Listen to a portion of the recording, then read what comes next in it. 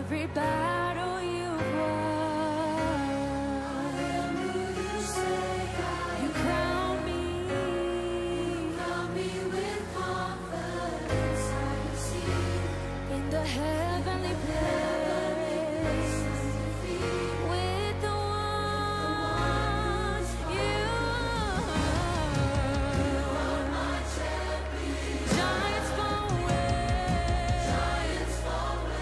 you say every battle you've won. I am who you say I am. You crown me with your confidence. In the heavenly place with the one. You are my champion. Giants fall when you stand. Every battle you have won, Lord.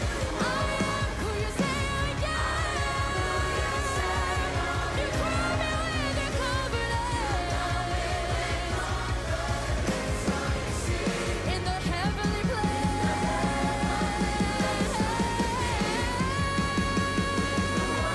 Who's conquered it all? My great defender. You're my strong tower. You've never lost a battle. You've never lost. My great defender. You're my strong tower. You've never lost a battle. You've never lost.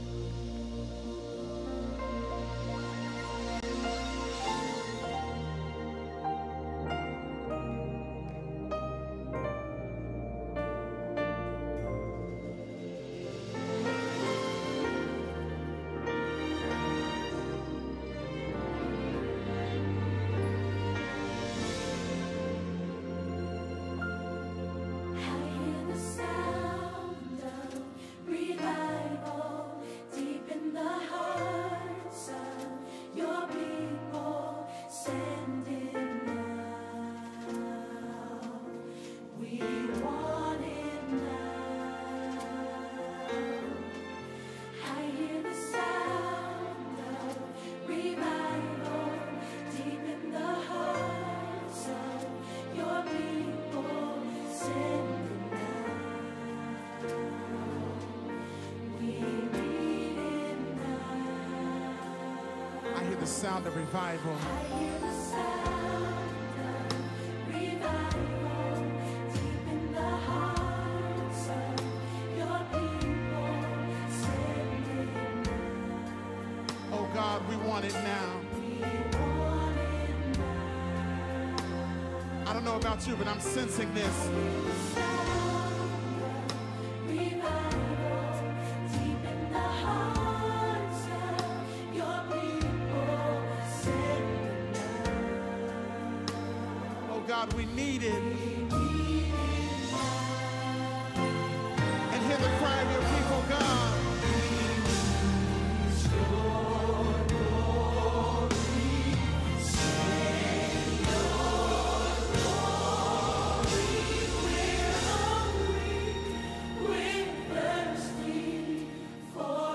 Oh God, We want you. We're patiently waiting for you. We need you. come on, is that your cry tonight? We're hungry. Yes, Lord. We're thirsty for you.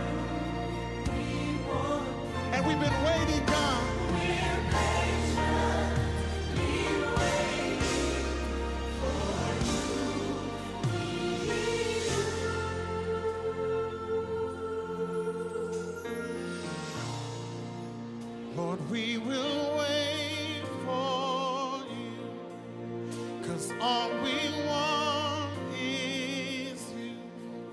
Lord, we will wait for you, 'cause all we want is you. Oh, 'cause all we want is you. Yes, God.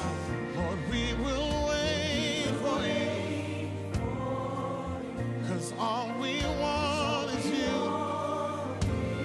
Lord, we wait, 'cause all we want is you.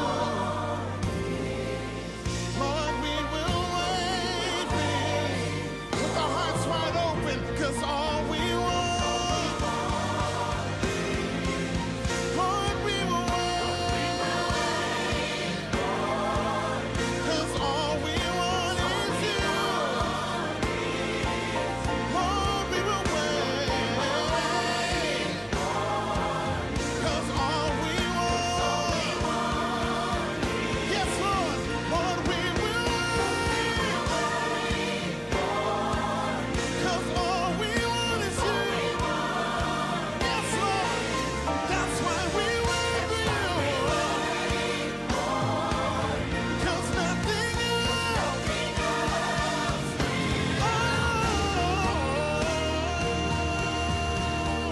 Lord, we lift up our voices in this room and we cry out to you with a loud voice, because we're hungry for you and we're thirsty for you, and we recognize that you answer the cries of your people. That's why we say, we've been praying.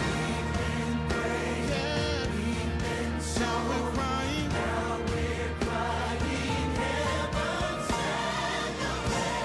Lord, on every seed that has been sown in the dry season, we proclaim that the rain is coming. So that's why we say, we've been praying, we've been sowing, now we're crying.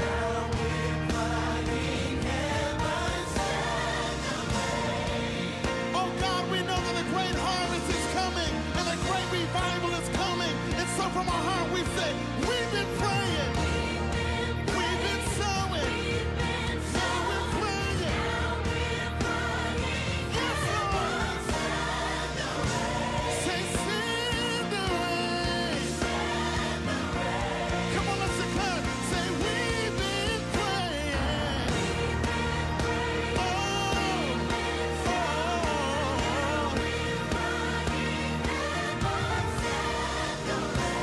say, send the rain.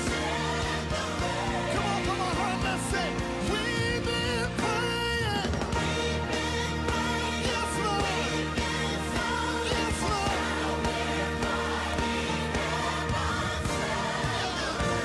They send the rain. Come on, just one more time. Say, we've been praying. Oh,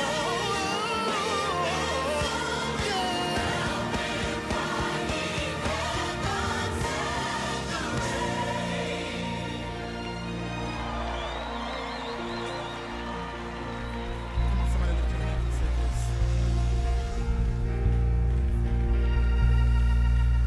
Good evening, church. Come on, let us now stand to our feet in our house tonight. Come on, I come expecting to hear a word from God tonight. How many come in expectation of what God is going to do in this house tonight?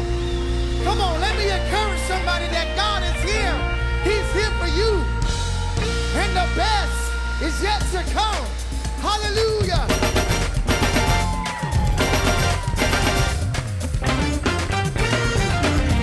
You want to put your hands together tonight. Help us make this declaration to the Lord.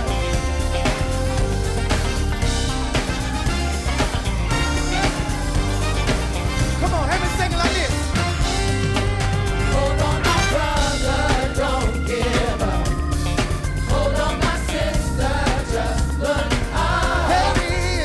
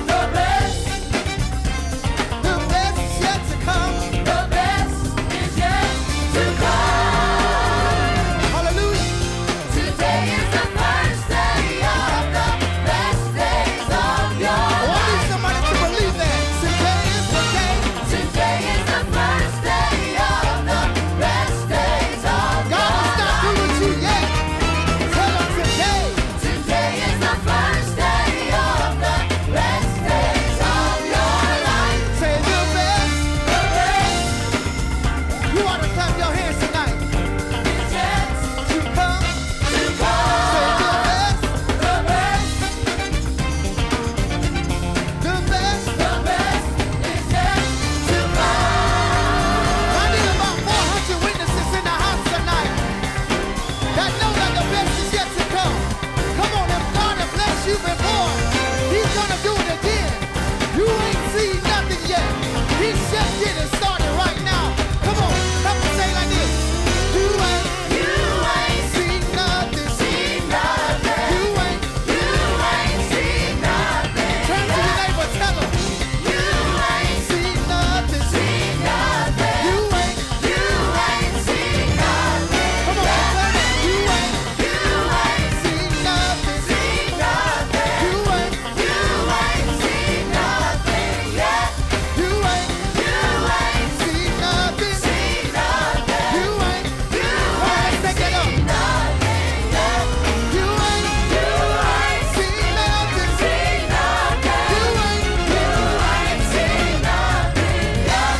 You ain't seen nothing.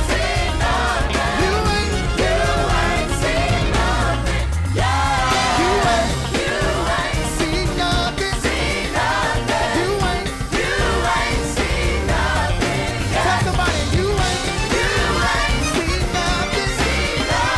You ain't seen nothing yet. You ain't seen nothing. You ain't seen nothing. Impact 2021. You ain't seen nothing yet. You ain't. Come on, say it till you believe it. Seen nothing. You ain't. seen nothing yet. You ain't. seen nothing. You ain't. Come on, let's take that up one more time. You ain't. seen nothing. You ain't. seen nothing yet. You ain't. seen nothing. You ain't. seen nothing yet. You ain't seen nothing yet. Come on, God is in control in this place. You ought to give Him some praise. The best is yet to come. Hallelujah.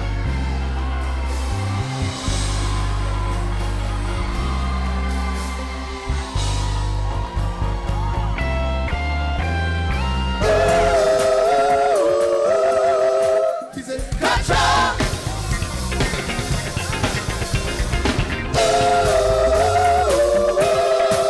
He said, gotcha.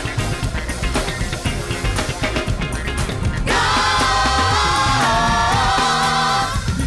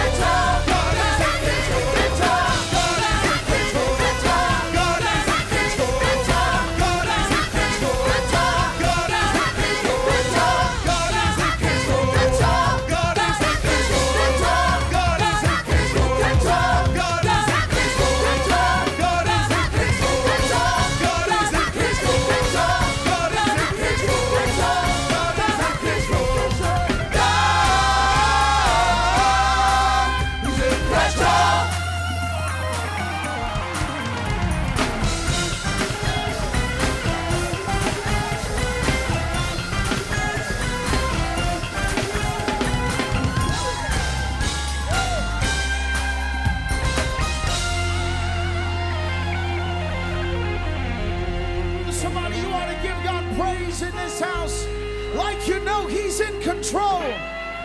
Oh, come on, if you know He's in control, somebody clap those hands and give God a shout of praise.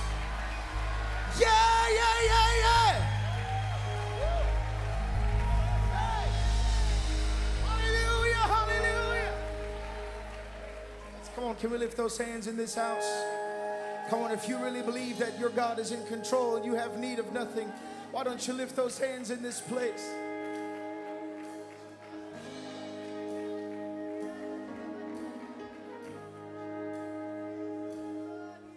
Say, you are the great I am.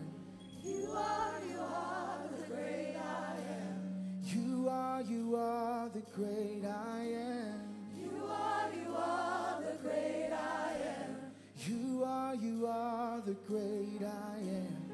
You are the great I am. You are the great I am.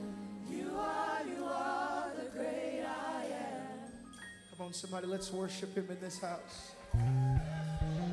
Thank you, Jesus.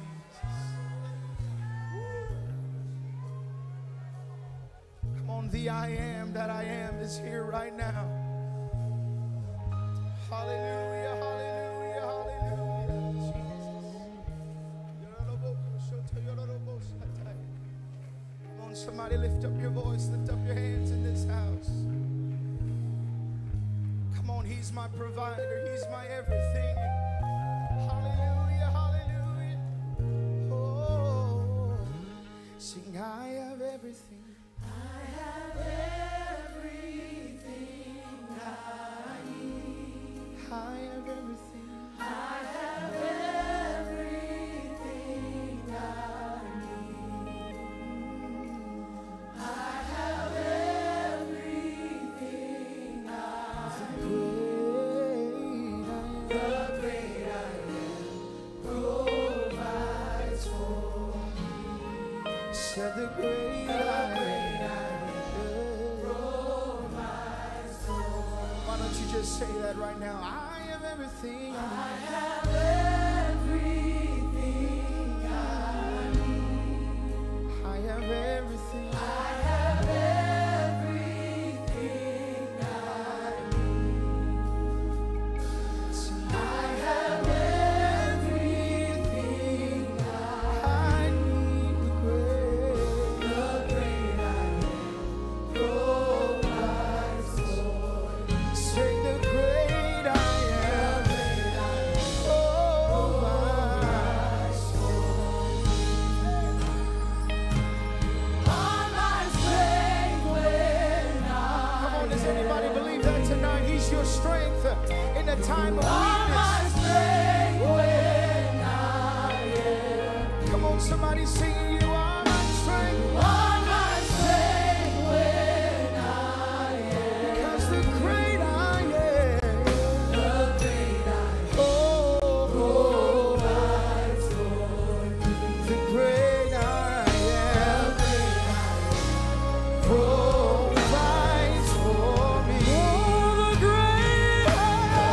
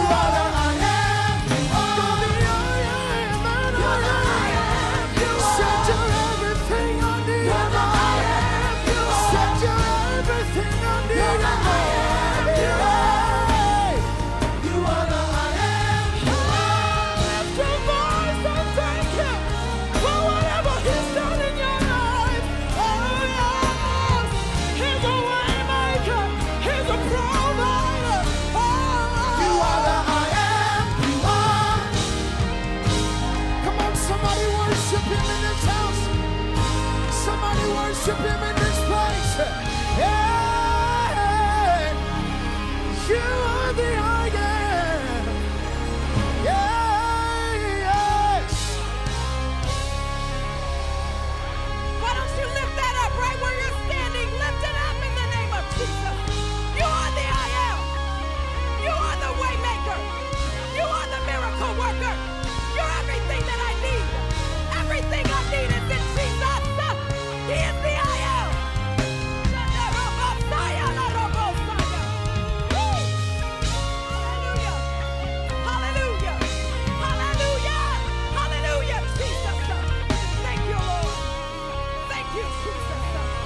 Thank you, Jesus. Woo! Thank you, Lord. You see, when the Lord found me, I was in a doctrine called Trinitarian. And an apostolic came to my door and preached to me the truth. Then I came to the church and I was baptized in Jesus' name and filled with the Holy Ghost. Never to be the same again. He is the I am. He is the I am. Shut up, Osiah.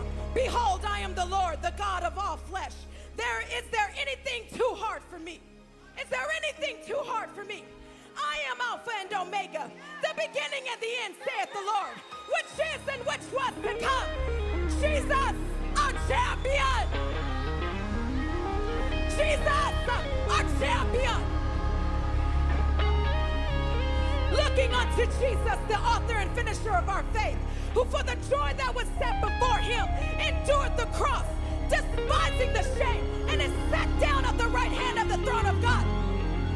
Brother Cornelius Williams, he's the finisher. I said he's the finisher. He's the I am. Everything you need is in Jesus. Why don't you lift that up right now? I didn't come for a show. I come to bless the Lord. I come to bless the Lord. The Spirit of the Lord is in this place. The Spirit of the Lord is in this place.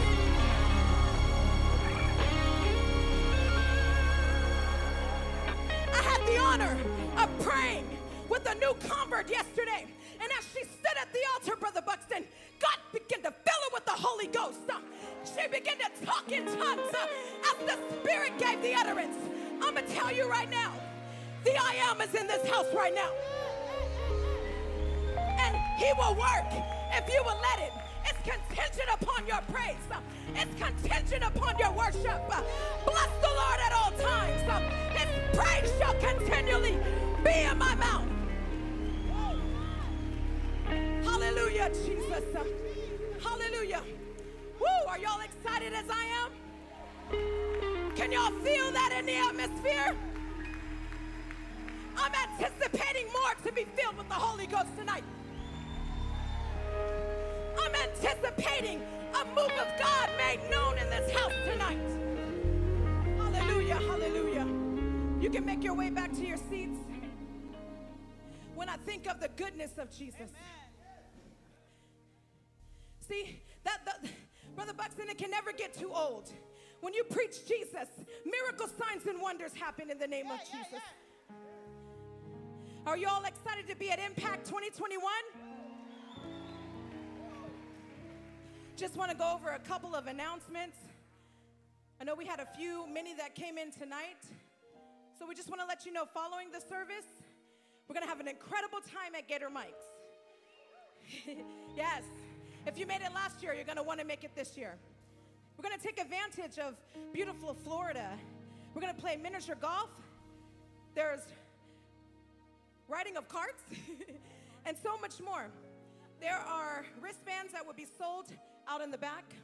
So you want to make sure you get it now. From what I understand, it's going to be closing at 2:30 a.m. So, unless the Holy Ghost has you tearing at the altar, amen, you want to change, get dressed, and head on over, amen? All right, so all ministers, pastors, evangelists, and your families are welcome to an amazing gourmet dinner. Our dining lounge is located to your left and my right behind the platform. Amen. How many are thankful and grateful for apostolic ministers? Amen. Amen. Ladies and gentlemen, whatever you do, do not forget about our service tomorrow at noon with Reverend Cornelius Williams. Any Peak visitors this year? Anybody make it out to Peak this year? I watched online, and guess what? He's the finisher. There's going to be some of you who won't leave here the same, because God is the finisher. Amen, amen. Rock Church, let's welcome all of our guests and visitors to Impact 2021. We'd like to welcome all of our guests that are streaming online. We wish you were here. Why don't we take a moment to step out of our seats and greet one another in the name of Jesus. Amen.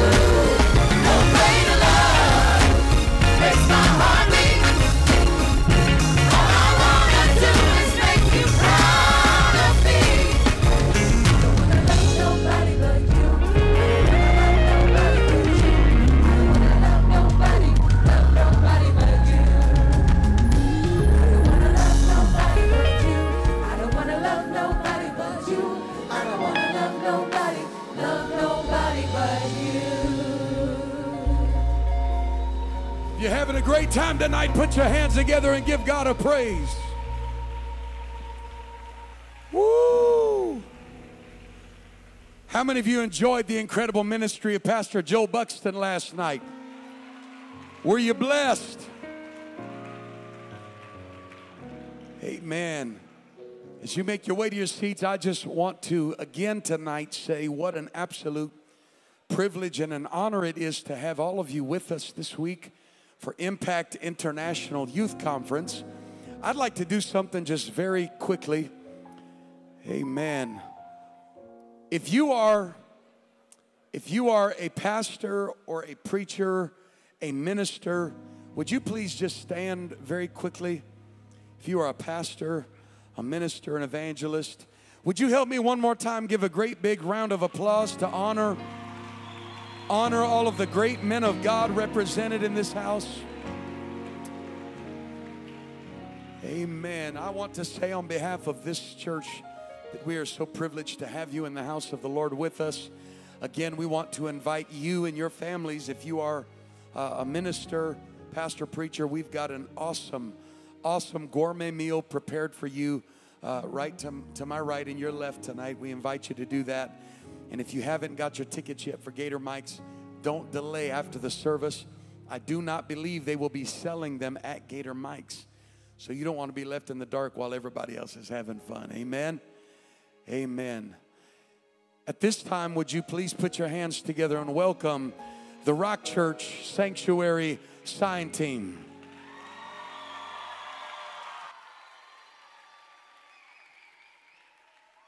Come on! Yeah! If you want it all back, jump to your feet right now! Oh! For the kingdom suffering violence, but the violent take it by force! Let's go! Yeah! We're gonna take it back!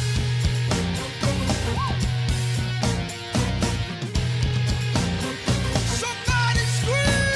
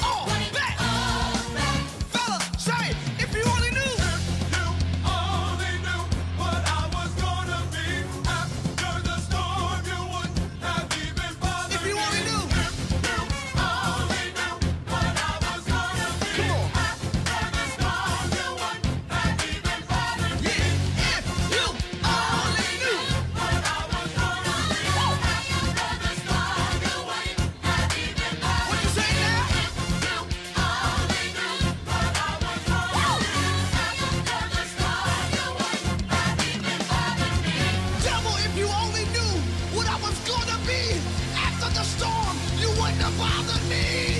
Yeah, but now and I got more.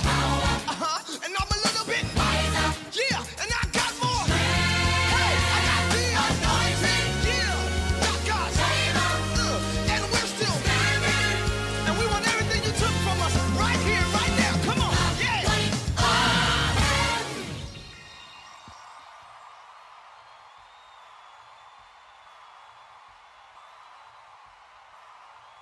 Man,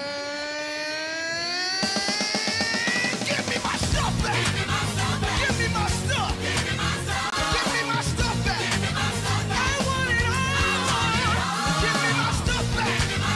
Give me my stuff. Give me my stuff back. I want it all. What about the peace he took? And what about your strength he took? What about your power he took? And what about your love he took? What about your family and all your self-esteem, even your destiny? What about the joy you tasted and the time you wasted? Do you want it back? What about your place in God and all your faith in God, even the ways of God? And what about your hopes and dreams and your communities, even your kids and teens? What about the love you took? What about the strength you took? What about your joy you took? And what about the power you took? What about your family and all your self-esteem, even your destiny? And what about the joy you tasted and the time you wasted? Do you want it back? What about your place in God and all your faith in God, even the ways of God? What about your hopes and dreams and your communities, even your kids and teens? I want it all.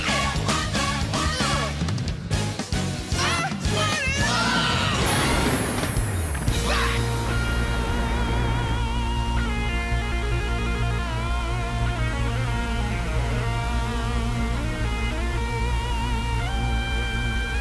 Oh, let's clap our hands unto the Lord, everybody.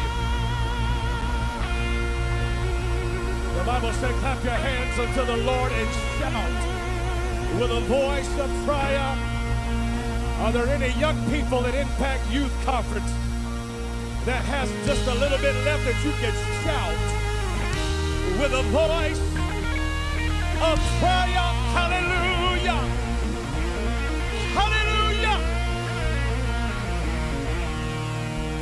Thank you, Jesus.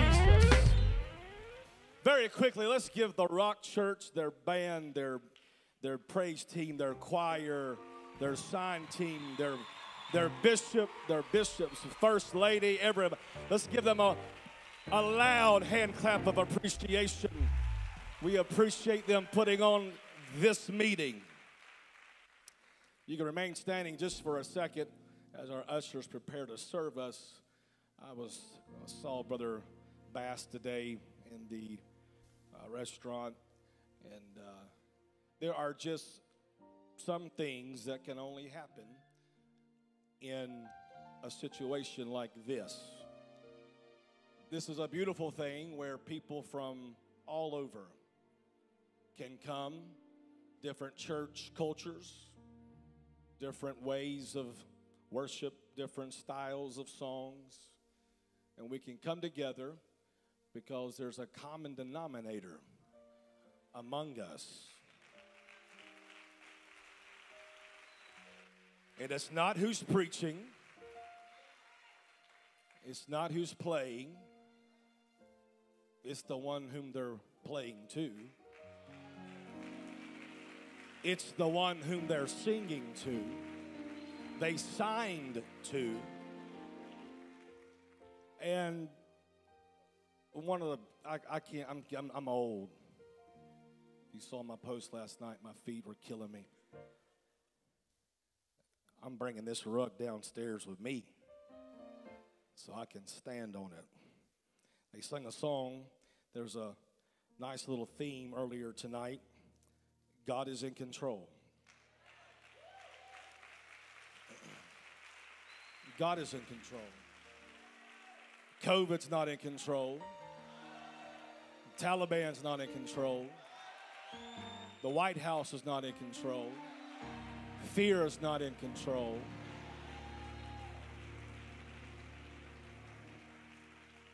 God's in control. And this is what the Lord told me to tell you. I'm not here to preach. I know when preachers get up here and take up offerings. Every preacher says, "Dear Lord, have mercy." Here's his 15 seconds of fame. Nobody will have him preach, but he's going to preach at the offering. So that's what I'm about to do.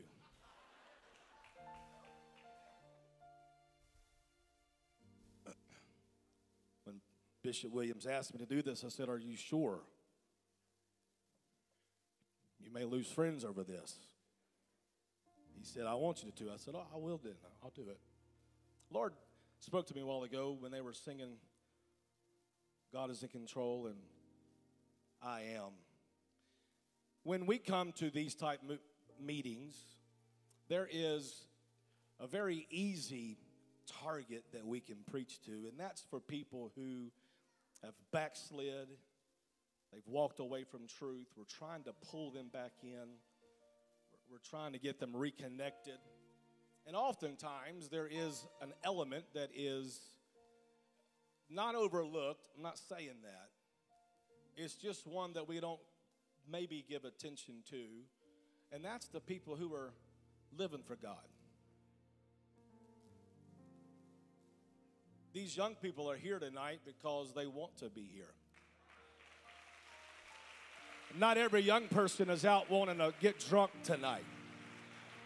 Not every young person in this building is backsliding. Not everybody's compromising truth. Boy, I feel the Holy Ghost right now. Not everybody is afraid of what's going to happen tomorrow because we know the God that's already there. If you really believe He's in control, then you know that your God is already in the tomorrow. It doesn't matter what happens tomorrow. It doesn't matter what happens next week. Our God that we serve is able. Interesting thing about Daniel 3 is that the three Hebrew boys were doing what was right. They were doing what was right. There are many young people in this sanctuary tonight, many of you in this choir loft who are singing your guts out, and you're doing what is right. And as pastors, we are often asked, what's going to happen? What are we going to do? We don't know what's going to happen. But we know the one who does know what's going to happen. And in Daniel 3, Shadrach, Meshach, and Abednego, they're brought before Nebuchadnezzar. And the very interesting thing about the devil is he'll give you two chances. If you don't bow the first time, he'll give you another chance. Y'all can preach that. You're welcome. If you don't bow the first time, he'll give you another chance. And if it don't happen on the second one, he'll give you a third one. And so the three Hebrew boys come before him, and he says, now listen, word's gotten back to me that certain of you, because God's always had a certain. I say not everybody's backsliding. God's always had a certain. Not everybody's compromising holiness. God's always had a certain. Not everybody's interested in walking away from truth. God has always had a certain. And so the certain is standing before him, and he says, I'm going to give you one more chance, young people, to compromise, to bow down, to listen to the narrative of fear, to listen to the fear mongers who is trying to drown out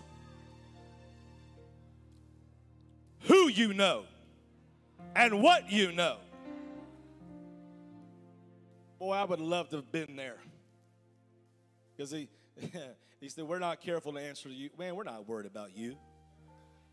You don't scare us. You don't intimidate us. You're not who we serve. Listen, you got power to kill us, and that's fine. But what you don't understand is that you killing us just gets us to where we're going that much quicker.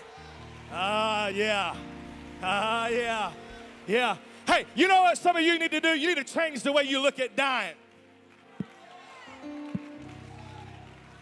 Because if you knew where you were going, you would realize that dying ain't the end. Because your last breath in front of the king, Nebuchadnezzar, will be your first breath before the King of Kings. So they get thrown in. They got thrown in for doing what was right. Thrown in for doing what was right. They watch them. They're waiting for these young people to die, burn to death, be entertained by the death of these non-complying, non-idol worshiping, certain Jews. And the amazing thing is that God will allow you to get put into the furnace.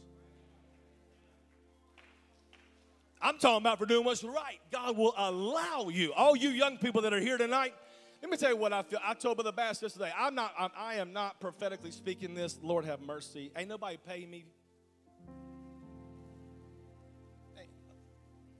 I'm not running for any position because I wouldn't get it anyway.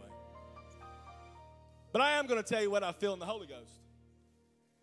This very well could be the last youth meeting that we come together on this earth. I mean, if you really believe that we're in the end times, this could be it.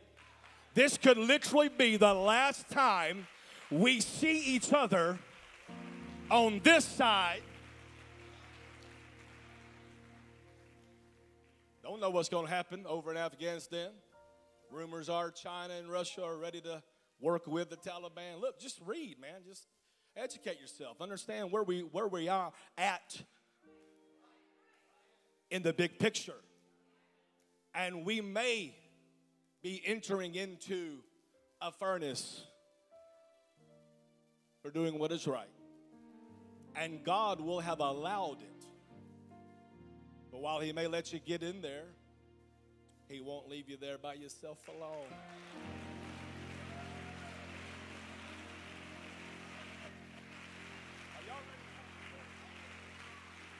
I said he will allow you to get in there, but he won't leave you there for long by yourself. Because Nebuchadnezzar looked and he said, wait a minute. It did not throw 3 men bound into the fiery furnace, but lo, I see 4 men walking, and one looks like to be the Son of God.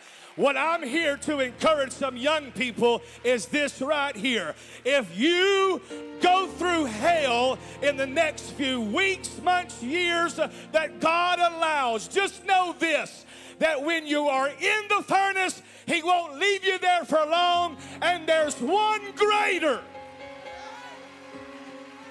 than the situation. I got the lyrics right. That's going to step in. And when he steps in, he turns it around. I said when he steps in, oh, we're about to give cheerfully, because we know that if this is the last time we give on planet Earth, we're going to give with a smile on our face, because if this is it, the same God who turned around in Daniel 3 will be the same God who will turn it around in 2021, 2022, 2023. It doesn't matter when it happens, our God is able. You want to give to that great God tonight?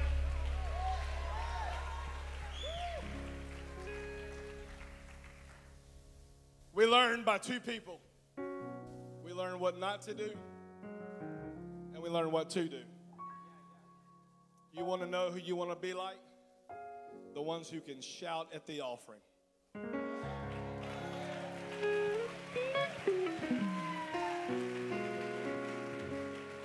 I'm done. Musicians, please come. We're about to give cheerfully around here. And this is what's going to happen. It's Friday night. My feet are killing me. And I will give you everything these knees can handle. Praise God. So all you skinny people, whoo, shout for us fat ones. Hallelujah. Now we're going to give cheerfully, because this could be the last time we do this together. So as our ushers come and you give, we're going to give because we are thankful for a meeting just like this that us pastors could bring our young people to, that I could bring my son and my youth group to. And we're going to give with a smile on our face, and we're going to worship, and we're going to celebrate about a God who can turn it around. God, in the name of Jesus, bless every giver, not just what they give, but how they give it. As we give cheerfully tonight, let your glory fill this house. Anoint the man of God. Let the word go forth. Return not void. In the name of Jesus we pray. Come on, somebody give.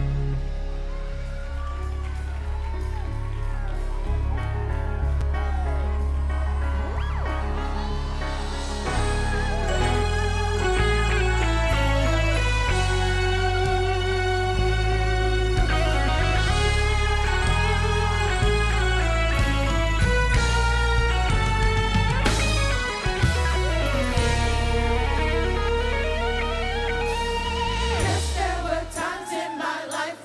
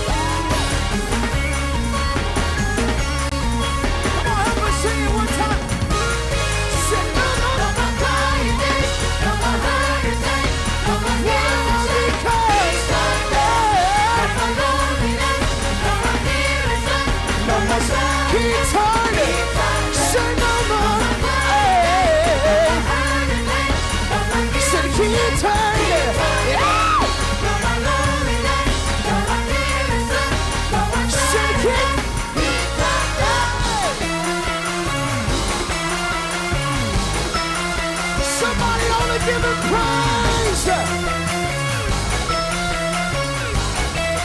Hey,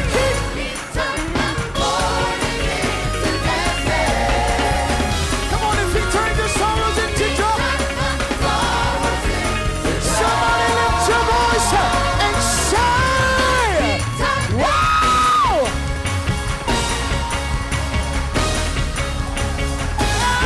Yeah, yeah. Said keep talking.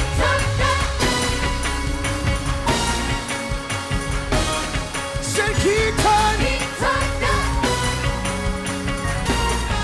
Hey!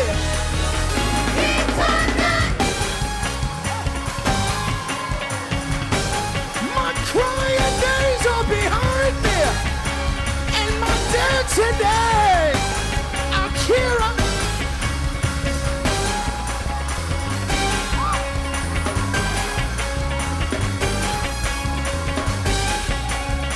When I think of his goodness and all that he's done for me, I can't help but to give it.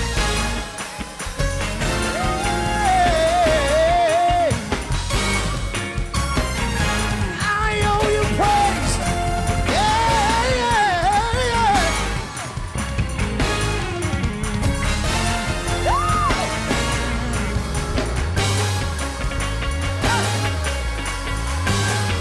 Somebody give God a shout of praise.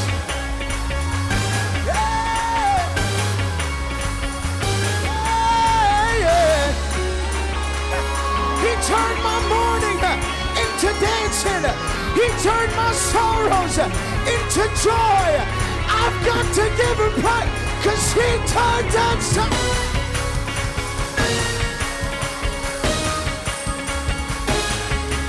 Yeah! Oh, yeah. The devil thought he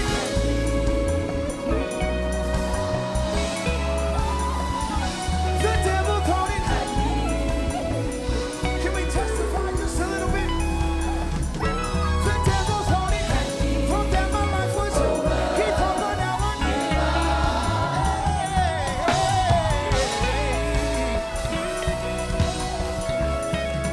Listen, the devil thought he had me. From that my life was over. He thought by now I knew.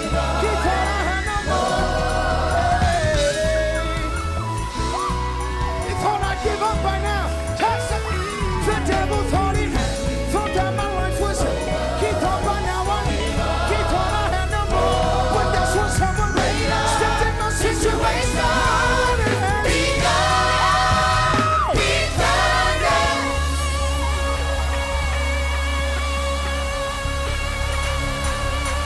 Did he turn it around for you? Did he turn it around?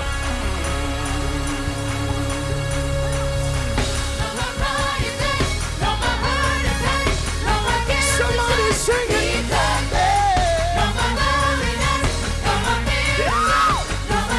He turned it. Say no more. No more crying days. He turned it. Say it.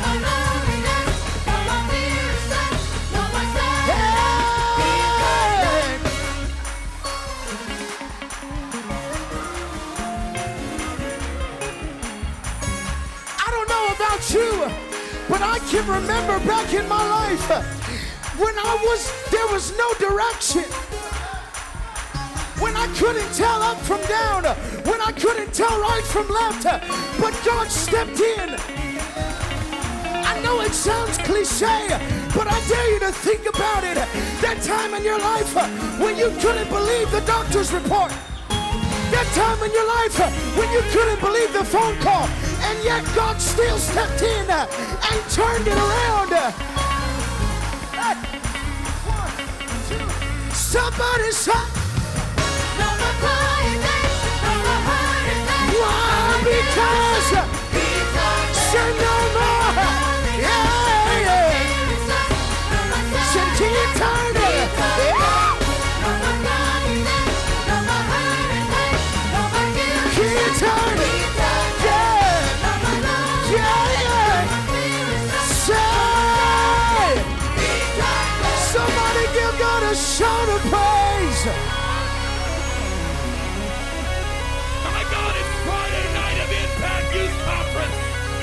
there's anybody in the building that God turned it around for you, I dare you to take 60 seconds and give God your best praise tonight.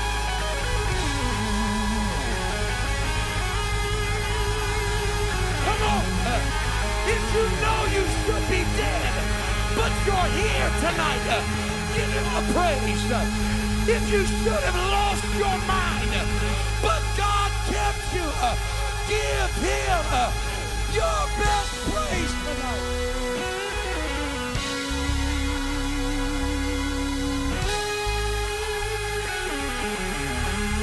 Clap your hands one more time and give God a praise.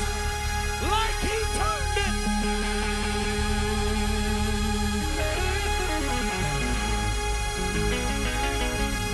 Woo.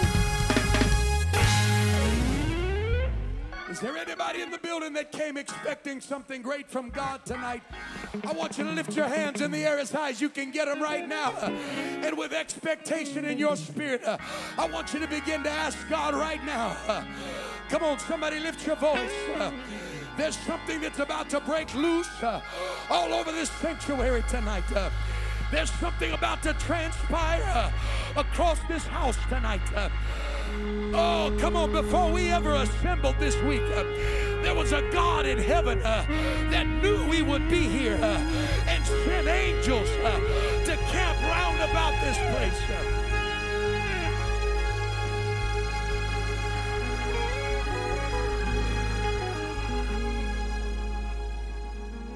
It is my distinct privilege tonight to bring to this desk one of the greatest preachers of our day today. Great man of God that is being used all across our nation in such a profound way. Pastor Wesley Jackson is pastoring a thriving revival church in Jeanerette, Louisiana.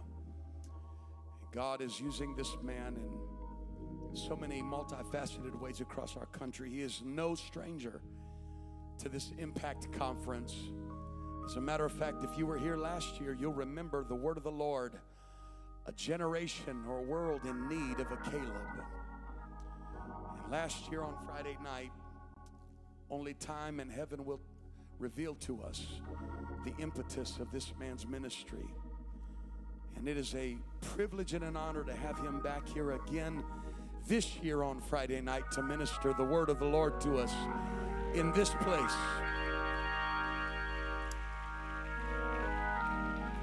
Pastor Jackson, without any further ado, we want you to come and we want you to take your liberty. It's Friday night. We have nothing better to do than what is happening right now in this sanctuary. We're with you with whatever God said to do. We want you to come and deliver your heart to us. One more time, would you put your hands together with faith in your spirit as he comes to deliver the word of the Lord to this house tonight.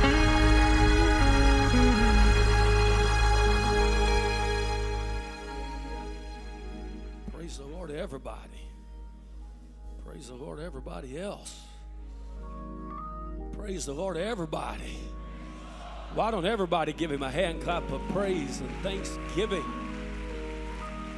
If you've got a voice, you are to lift it and give him a shout of praise right now. He is great and greatly to be praised. You may be seated here for just a moment. And it is not your honor to have me tonight, but rather it is my distinct honor to be allowed to minister to such a wonderful, wonderful host of young men and young women. I can agree with what Brother Clack had to say in that I believe you're here because you want to be here. I believe you're here because you love God. I believe you're here because you want to see the kingdom expand and grow through your effort. And I salute you tonight. I give great high honor to brother and sister Randy Williams, Isaac, Judah, the Williams family, first class, top notch. That's right. if you can't like Randy and Barbara Williams, something's wrong with your liker. You need to get fixed. It ain't them, it's you.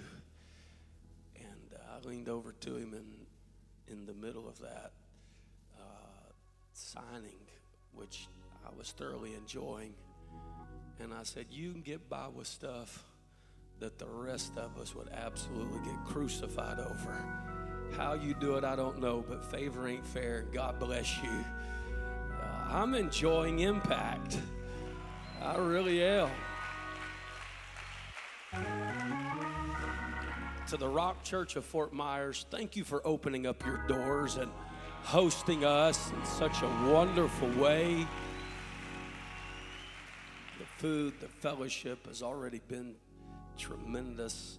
The word of God that went forth last night. God bless Brother Joe Buxton. He had to leave this morning, but we honor him. His wife's still here with us. Sons, we honor them tonight. God bless Brother and Sister Buxton, the Buxton family. Tomorrow, my friend, Brother Cornelius Williams, will be doing it like only he can, and it's going to be good. You don't want to miss it. I'm honored to be with these great men, and I'm get my part out of the way. I don't know that I'm gonna hurry. Nobody else has, but I am going to give you what God gave to me here in just a moment. I give honor to my family tonight. I love my wife and my 3 children, Isabella, Brant, and Annabelle. I love my wife and my children, and I love Impact because they all wanted to come, and part of it, contrary to what Brother Clack said, they come to hear me. But I'm glad that they want to hear me, because most of the time they act like they're not hearing me. So I was glad to know that they want to hear me. It's encouraging, and so I love them. We have some of our wonderful saints from Calvary Pentecostal Church here tonight. We love our church, and many of them listening online, but what a majority of them have done is they have joined with this local church the last couple of weeks in praying and fasting for this meeting. And so I honor them tonight. Every singer, server, usher, greeter, parking lot attendant, hospitality room put together. God bless all of y'all. This kind of stuff don't just happen. It's Brother Hoffer, our friend, doing a tremendous work with Holy Ghost Radio. We love he and Sister Hoffer. Glad to see them tonight. My friends, I've got a lot of them here. And then tonight I give double honor to my bishop.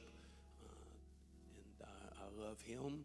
I wouldn't be here today without a man of God in my life. And I honor my bishop, Bishop Joe Holmes, tonight. I honor his son, one of my dearest friends, Pastor Nathan Holmes. Happy to see him here tonight. And I was thinking, and I'm going to preach here in just a minute, but I was thinking in a day when preaching and access to many different flavors of church are readily available 24 hours a day, it's important that we never forget that our pastor, your pastor, our man of God, is not just a voice in our lives, but it is the voice in our lives. And if you're watching or listening to somebody else's service and they contradict how your pastor teaches and preaches it, your pastor's right. And what you're listening to online is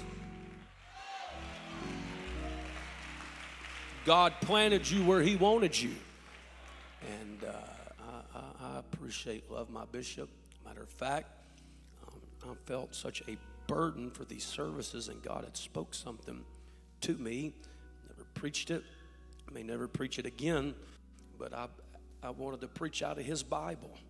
And he sent his Bible through Pastor Nathan Holmes for me to preach out of tonight.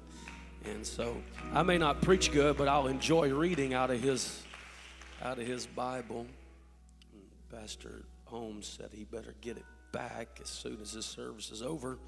But I got to thinking I can run faster than he can.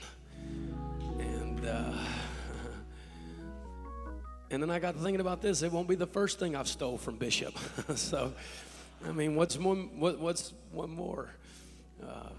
But I'm really feeling good about what God's doing in our movement, what God's doing at Impact, what God's doing in the church at large. This ain't a bad day for the church. This is the greatest day that the church has ever lived in. The generation to whom the ends of the world shall come, and the last day labor shall be empowered and have the same pay as the first day labor. I'm glad to be a part of the church of the living God tonight.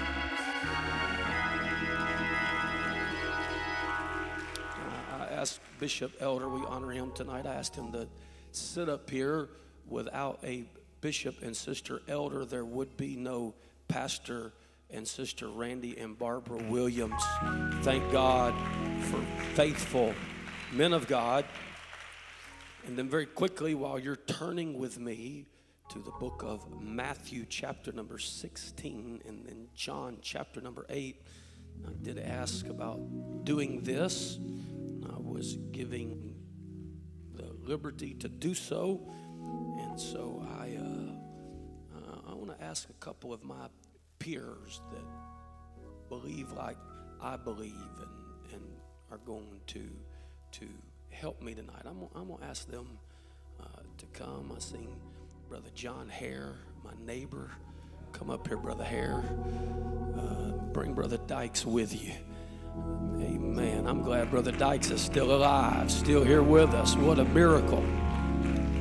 I'm going to ask Brother Holmes to come, and of course Brother Williams, Brother Clagg, man, Brother Bass, come on up here. If I didn't call you, it's not because I didn't want to, it's just because we're out of seats. But I've got many friends here tonight. I've seen Brother Joe Riley and both Brother Parkers, and if I didn't call your name, it's not because you're not my friend. I didn't see you. I want to ask one other thing. How many 30 and under preachers do we have here tonight? I want to see your hand. Or young men feeling your call and aspiration to the ministry. Let me see your hands. Amen. I want you to come, and it's not going to be that comfortable when you're sitting down, so it might help me and stand up. But I want you to come quickly, 30 and under, and I want you to come sit on these risers right here. Ministers, your pastor recognizes you as a young minister, or you've talked to him about your call. Quickly. If there's young ladies in the house, don't you be intimidated. Get up here. As long as you're 30 and under. Come on up here anyways, girl. Amen. Don't tell me that nobody wants to do it. I feel such a burden tonight to preach to this generation and to preach to our young preachers and preach to preachers' kids and preach to people who feel a burden to labor in your local church. And everybody here tonight, you need to understand, has a calling. Every one of us are called. We are called. We are to be disciples, ambassadors of Christ. Amen. Brother May, hurry up and get up here. Amen. Come on, quick.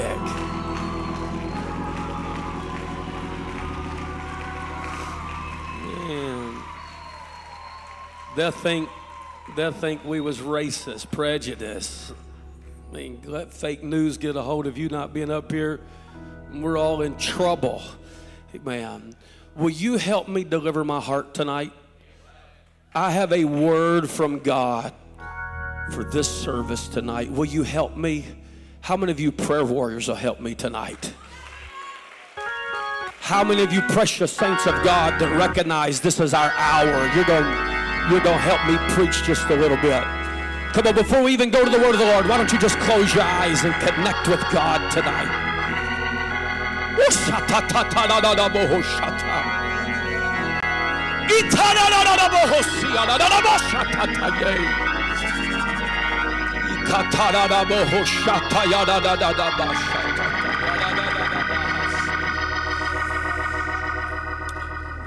Matthew chapter number 16, John chapter number 8, Matthew chapter number 16, John chapter number 8, Matthew chapter number 16,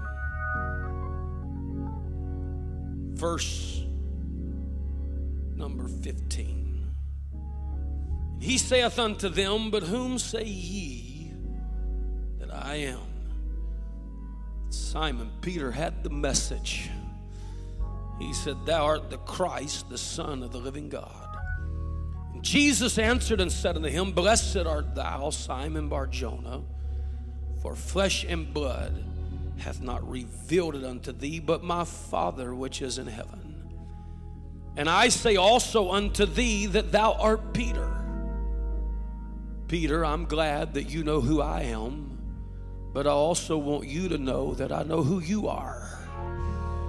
I know who you are, Peter. I know that Satan wants to sift you as wheat. I know that you're going to deny me thrice on the crucifixion eve. I know all about you, Peter, but you're still one of mine, and I've still got a message that I want to give you.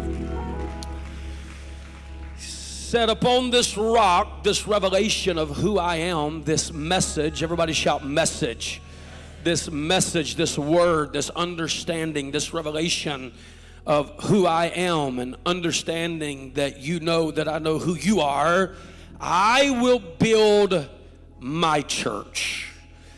And this is what is beautiful about my church, Peter. The gates of hell shall not prevail against it.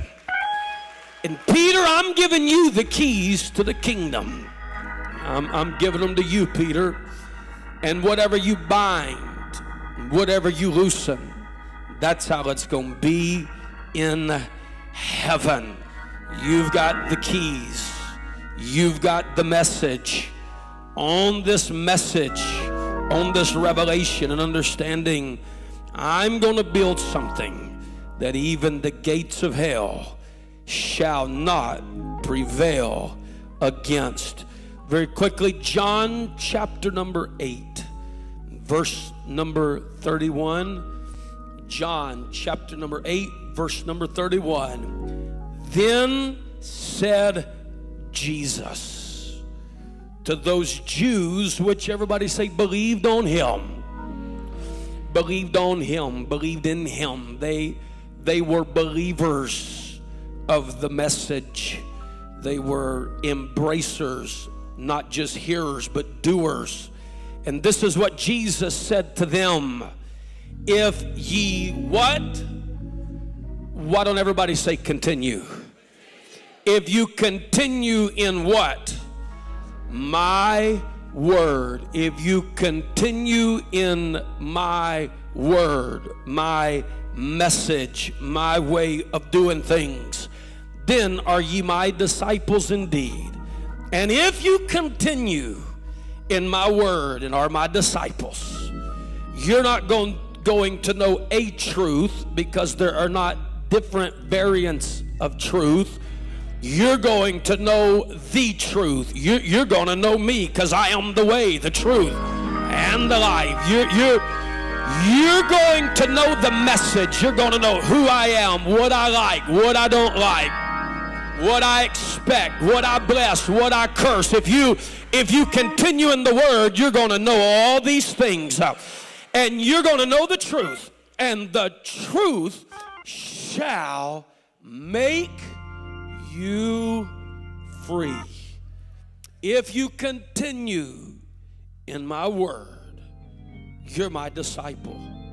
You're going to learn and know the truth. And the truth is going to make you free.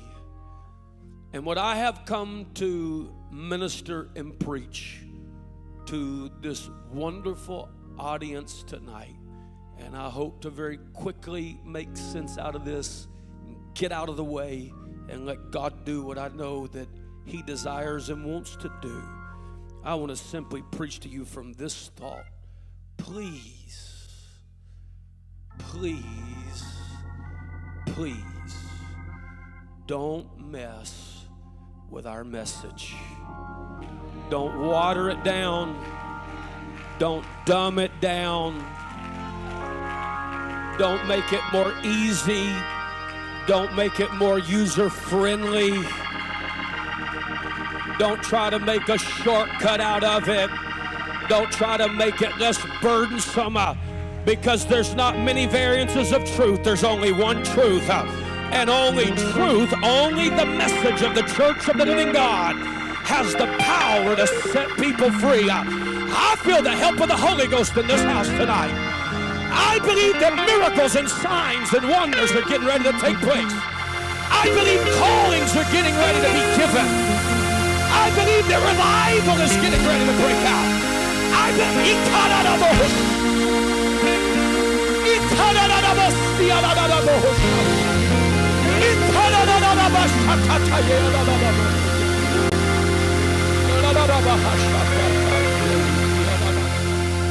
please don't try to change and mess with our message. God bless you as you're seated for the next few moments in the rich, wonderful presence of our great God. I want to very quickly remind you again tonight. I know that I am preaching and speaking to the choir. You know these things. You believe these things. You have embraced and understand these things. But I want to publicly remind you and emphatically declare to you once again that the Church of the Living God is the most wonderful, glorious, victorious entity this side of heaven. I want to remind you that the church is not anemic tonight. It's not barely getting by. It's not on the verge of being put out, because the church is built upon the rock, the revelation of who Jesus Christ really is. And it doesn't matter what I do, and it doesn't matter what you do, and it doesn't matter what the world does, and it doesn't matter what happens outside of our little groups. The church shall not ever be prevailed against. For Peter, upon this rock, I'm going to build my church, and the gates of hell shall not prevail against the church. I want to remind you that God has always had in His mind from the creation of man even until now, a people that would have authority and dominion and experience increase and be the solution, not the problem here on planet Earth. It started with just a man, and then from that man, God gave him a wife. But then through their fall and disobedience to the message, their disobedience to the word of God, sin entered the world and began to create such chaos and havoc. And I know our world looks bleak and it's chaotic right now. But it didn't just start being chaotic. It didn't just start being dismal. For in Genesis chapter number 6, you read that the earth had gotten so bad, man upon the earth, that it repented God that He had even made man. But then something happened. There was a man that found grace in the eyes of the Lord. I think it's important that you understand that grace did not find Noah. Noah found grace. It took somebody recognizing that God's not happy. God's not going to let all this just go by. Judgment's sure to come. And I don't deserve to get out of this. But I want to find some way and somehow escape what's sure to come. And Noah found grace. And let me tell you what that grace was. It was a message. Noah, if you'll build it like this, if you'll do it like that, if you'll pitch it in here and pitch it out there and put a door right here and a window right there, you don't deserve to get out of it, Noah, but through the message and the word. We see that God would make a covenant with Abraham, and he would say, Abraham, I got a word for you. If you'll do things my way, I'm not calling you because you're a lot. I'm not calling you because you're mighty. I'm just calling you because I feel like you'll be obedient. And so if you'll be obedient, I'm going to enter a covenant with you because I'm going to have a people. I'm going to have an entity, a peculiar people, a royal priesthood. I'm going to have a church on the earth. And I'm so determined, and I'm so going to back it, and I'm so going to empower it, that because I can swear by no greater, I'm just talking to you about what you're a part of tonight, because I can swear by no greater, I swear by myself that I'm going to bless you, I'm going to multiply you, you're not going to have to do any cursing, I'll curse everybody that curses you, I'll bless everybody that blesses you. But because of the fall of the first Adam, there really could not be that entity with such power and authority and dominion until the second Adam. Because by disobedience from the first Adam, sin entered the world. But through the obedience of the second Adam, our Lord and Savior Jesus Christ, authority and power and dominion and help and hope was restored. But it wasn't restored to the world. It was restored to the church. It wasn't restored because of this or because of that. It was restored to a people who make themselves ready.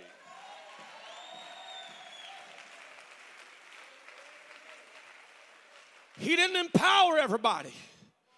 He empowered the church. He didn't promise hope through everybody. He promised hope through the church. He didn't promise safety for the world. He promised safety and deliverance for the church. He didn't promise healing and help for just anybody. Anybody can experience it, but you got to be a part of the church because it's if my people, which are called by my name, if they humble themselves and if they pray and if they seek my face, I'm not going to heal everybody's land, but I'll heal their land. I'm not going to hear everybody's prayer, but I'll hear their prayer. I've come to proudly and boldly and emphatically to declare on Friday night of Impact, if you're a part of the church, everything's going to be all right. While the rest of the world goes down, the church is going up and out. For in the moment, in the twinkling of an eye, the dead in Christ, the church that went before us, they're going to rise. And then we which are alive and remain shall be called up to be forever with the Lord.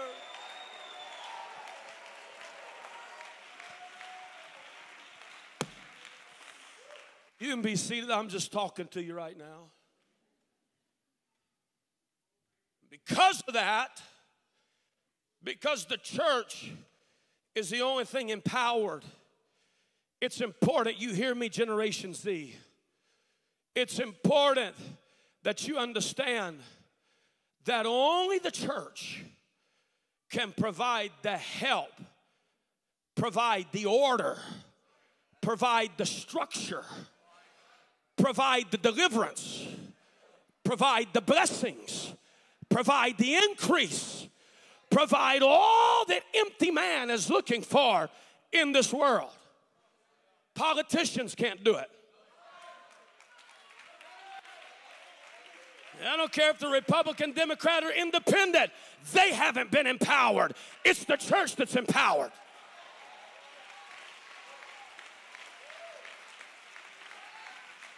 Social reform can't do it.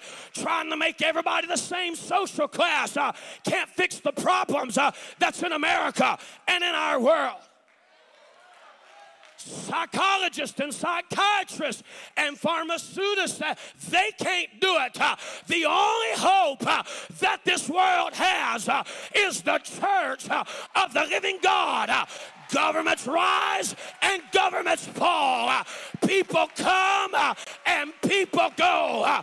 One generation is birthed, another generation dies. But the church of the living God, it is eternal and it is triumphant. Let me tell you about the church. It's the answer for poverty. Let me tell you about the church. It's the answer for racism. It's not teaching some critical race theory in some school and making matters worse. It's the church of the living God where everybody's culture has to come to the culture of the cross. This is the answer for depression because at the church is where his presence is. And in his presence, there's fullness of joy.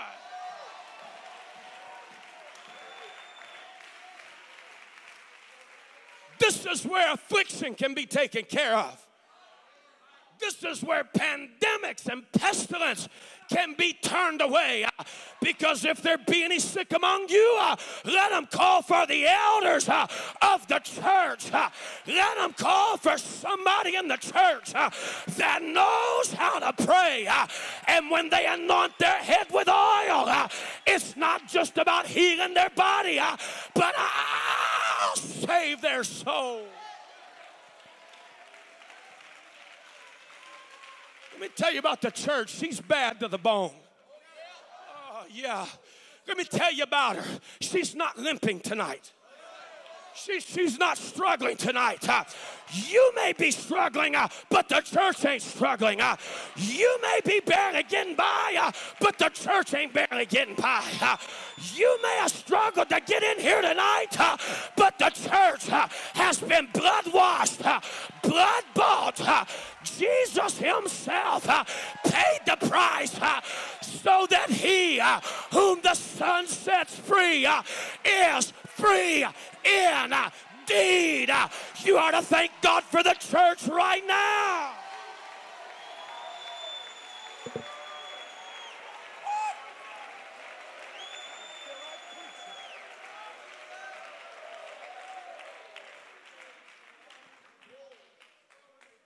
You understand tonight that only the church can bring hope.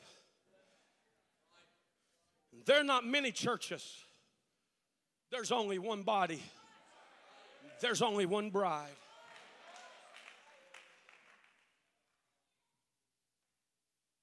And what I've really come to preach is that what makes her so victorious and what makes her so powerful and what makes her so full of hope and so full of help, it's not the people that she's made up of. It's not their talent. It's not their intellect. It's not their education. It's not their discipline. It's not them knowing how to win friends and influence people and how to check this off and check this in and check this out. It's none of those things. What I've really come to preach to you tonight is what empowers the church is her message.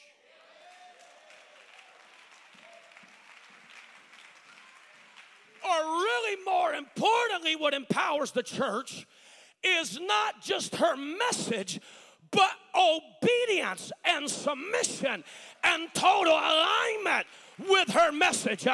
For if you be willing and obedient, you're going to eat the good of the land. But if you refuse and you rebel, you're going to be devoured with the sword. For the mouth of the Lord hath spoken it. It's our message that empowers us. It's our message that brings healing and hope. It's our message that brings deliverance and increase. It's our message that can preach you out of poverty. It's our message that can preach you out of suicide. It's our message that can preach a needle out of your arm. It's our message that can preach adultery and fornication out of your heart. It's our message that can cause you to believe in healing. For faith cometh by hearing, and hearing the word of the Lord.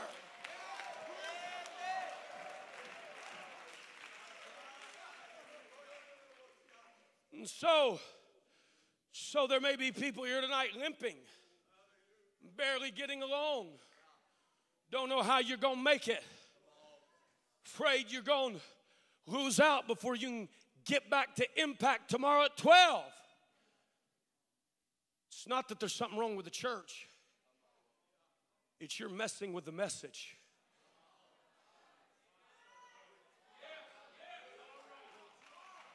You've given in to the adage that's been since the beginning. Did God really say?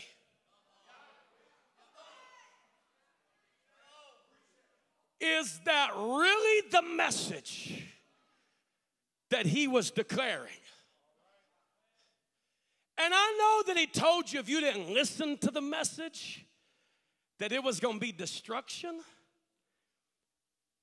But he's just afraid that if you don't listen to him, you're going to come up with a better message. And you're going to come up with a better method. And you're going to come up with a better way to see increase. And you're going to come up with a better way to find joy. And you're better and better and better until you get bitter and bitter and bitter.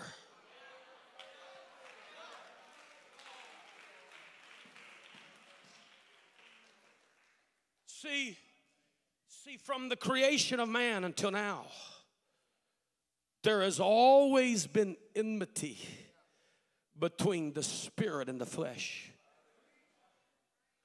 What the spirit is speaking and what the flesh is speaking. And the war is over our message. Because the only way that the enemy can stop you and the only way that the enemy can hinder me is if I mess with the message.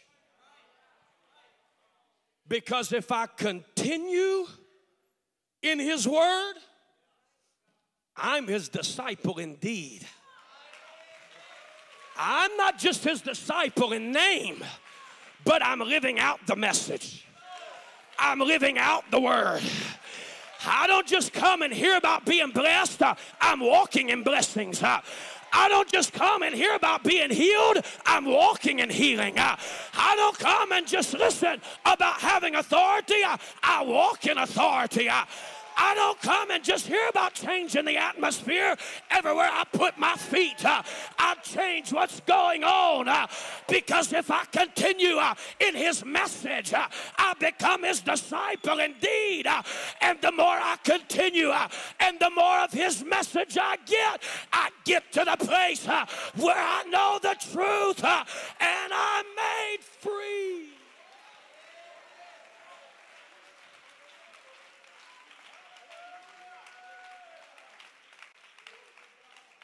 I want to very quickly give you a few scriptures so you know this isn't an opinion, but out of the mouth of 2 or 3 witnesses let every word be established. Right out of Egypt, crossing through the wilderness, headed for the land of promise, Brother Williams, God stops them. And he causes Moses to preach in Leviticus chapter number 26. If you walk in my statutes and you keep my commandments and do them. You can't just hear them, you got to walk in them. You can't just stand an amen on Friday night at Impact. You got to give them out on Monday. And you got to go back home and you got to give it out on Tuesday. And you got to walk. He said, if you'll do this, I will give you rain. I'll give you what you need for increase. The land shall yield increase. The trees of the field shall yield their fruit. Your threshing shall reach unto the vintage, and the vintage shall reach unto sowing time. In other words, my message is so powerful that it defies normal culture and seasons. I'll let you get to the place where the reaper is overtaking the sower. And you're sowing with this hand, but you're reaping with that hand. And it's the world that sows and then reaps, but you just walk in.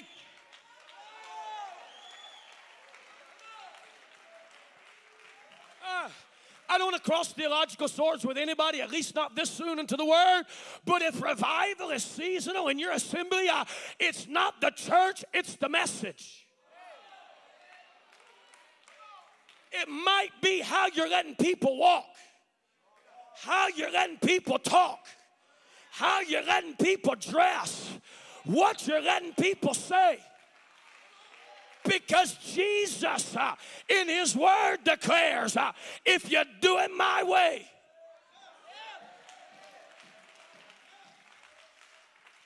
he said, I'll give you peace. You'll lie down and none will make you afraid. It means you can rest. I'll rid evil beasts out of the land. Neither shall the sword go through your land.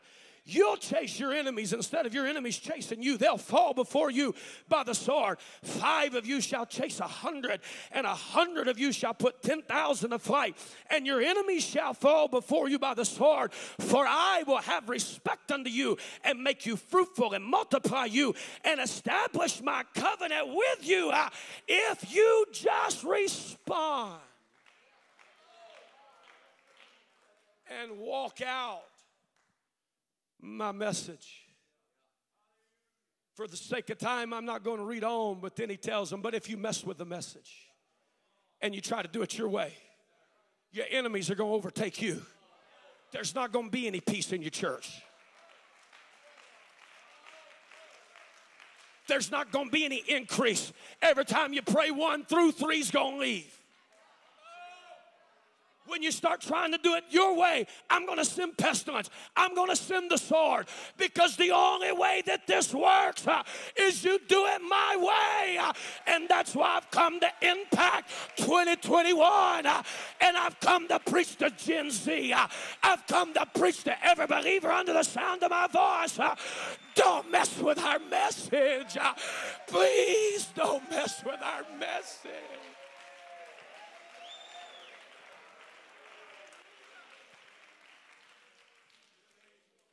Paul would write in Romans 1, I'm not ashamed of the message. I'm just showing you that it's our message. It's not you, it's not me, it's the word.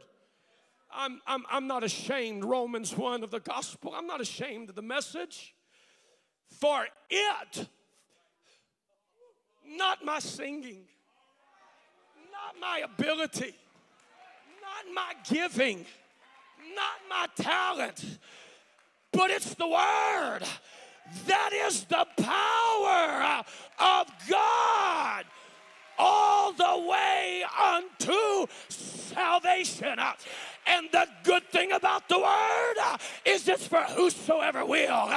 To the Jew first.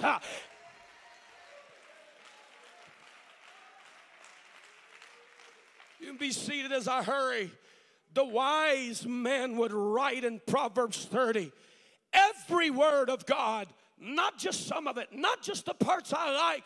I can't get the spirit of the penknife. I've got to have all of it, because truth is all or nothing. Because if you have just one part of truth missing, you no longer have a truth, you have a lie. So you can't just get some of it right. You got to get all of it right. That's why, Timothy, you got to study. You got to study. You got to study to show thyself approved. Every word of God is pure. He is a shield unto them that put their trust in him. Add thou not unto his word. Don't mess with the message. Because if you do, he's going to prove you. And he's going to make a liar out of you. There's a lot of people that did it their way that thought they was going to be the different one. Jesus said it like this. Think not, Matthew 5, that I'm come to destroy the law. I didn't come to destroy nothing. The law, the prophets, I'm not a destroyer. I'm a fulfiller. Everything you was reading about was pointing to me. I didn't come to do away with me. I come to fulfill me.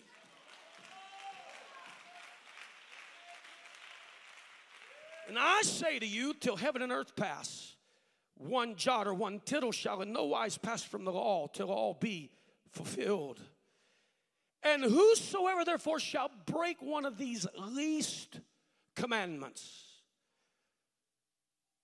you don't even have to change a big deal. I mean, it can be something so simple like spiritualizing foot washing and communion, or I mean, it don't have to be a big deal. I mean, it don't have to be cutting it all the way off. It can be just burning a little bit of it off. I mean, you don't have to come out in a pair of pants. Just say it's for modesty reasons and come out in a pair of leggings that stop halfway down your calf. And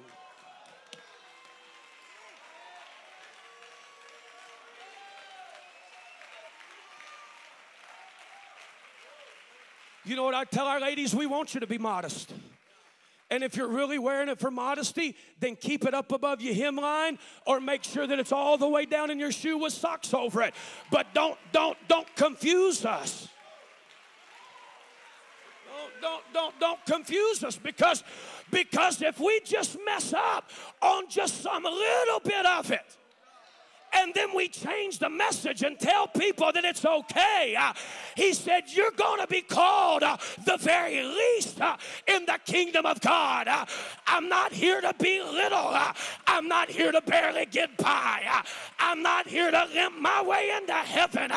I'm not Pastor Generette for us to have three stuck in a corner until God comes back. I'm here. I'm here to see revival.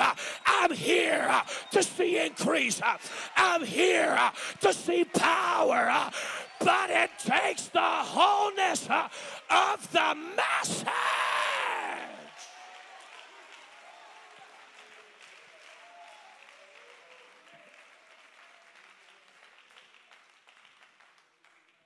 Psalms 107. Fools.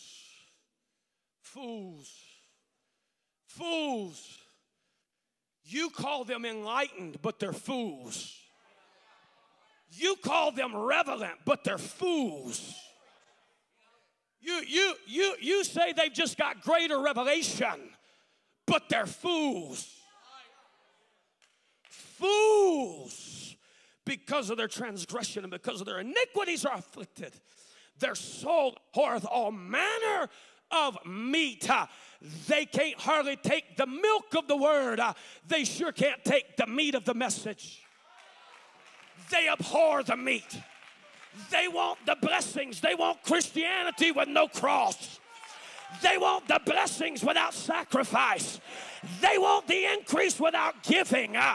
They want the wholeness and purity and peace.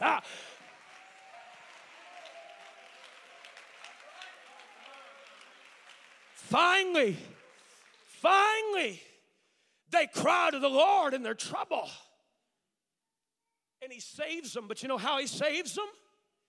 He sends his word to heal them.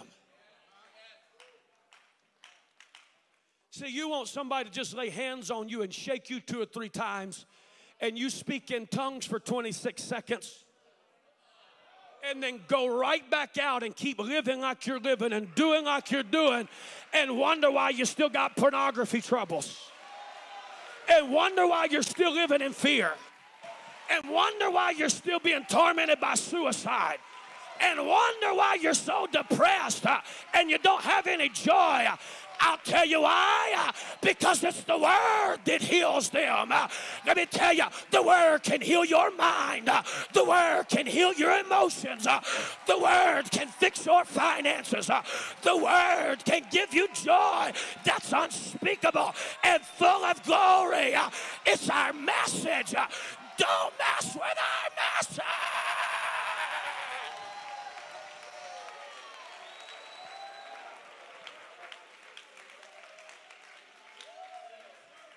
It wasn't an Old Testament thing. For Jesus would have Matthew record in the 8th chapter and the 16th verse of his gospel, when the even was come, they brought unto him many that were possessed of devils. It would shock you if we really knew how many possessed people was in our midst.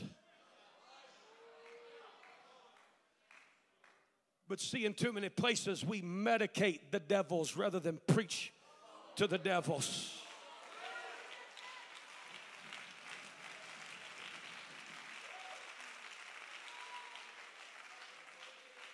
But Jesus cast them out, Brother Dykes.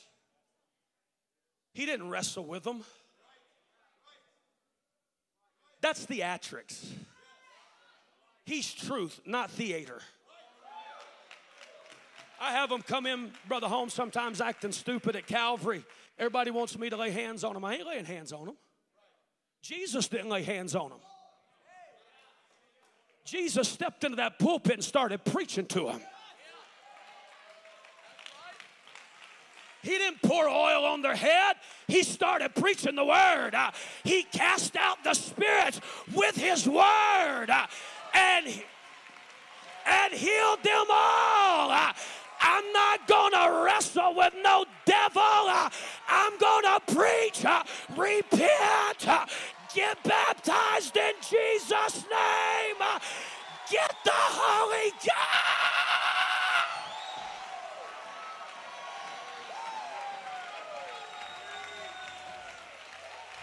I feel the Holy Ghost in this house. I feel some young men and some young ladies that want to get back to the Bible. They want to get back to the basics. Oh, I'm trying to hurry. I'm getting there. Paul, he said it like this. He said, I'm not coming to you with enticing words of man's wisdom. By the time they knocked on your door, you had tried everything for help that had said it help you. And yet you were still having to live on government assistance. She wouldn't mind me telling this, she'll tell it. She still was contemplating suicide. She still wasn't in her right mind. She still didn't know how she was going to make it. But because somebody didn't come to impress her, but they said, all we know is the message of Jesus Christ. I'm not going to protest. I'm not walking a picket line. I'm not into politics. But I got the power of the word.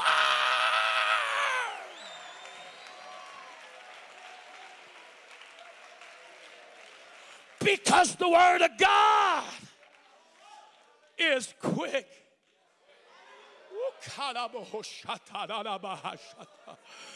It's powerful. It's sharper than any two-edged sword. It pierces even to the dividing asunder of the soul and spirit. It can get into the places that medicine can't help. It can work its way into the places that prescription can't numb. it can work its way into a place that the psychiatrists don't know what to deal with. Let me tell you about the word. It's the answer for the abused. It's the answer for the molested. It's the answer for the homosexual. It's the answer for the lesbian. It's the answer for poverty. It's the answer.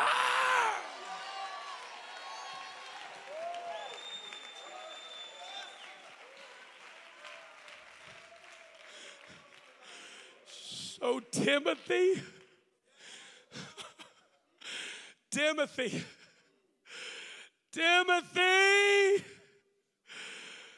don't mess with our message. Preach the word. Preach it in season. Preach it out of season. It's always right, Timothy, to preach the word. I walked into Ephesus and preached the beast of Ephesus out. I walked into Corinth and preached healing in my apron, and they started sending it out. I walked into Thessalonica and I preached the powers that be on their face. Timothy, preach the word. Preach the word. Don't water it down. Don't change it. Don't manipulate it. Just preach it. There's coming a day, Timothy, they don't want to endure sound doctrine. They want another message. But make full proof of thy ministry. Leave Impact with a made-up mind. I'm going home and I'm going to teach a Bible study about who Jesus is. I'm going home. I'm going to submit to them that have to rule over me. I'm going home and I'm going to be a doer.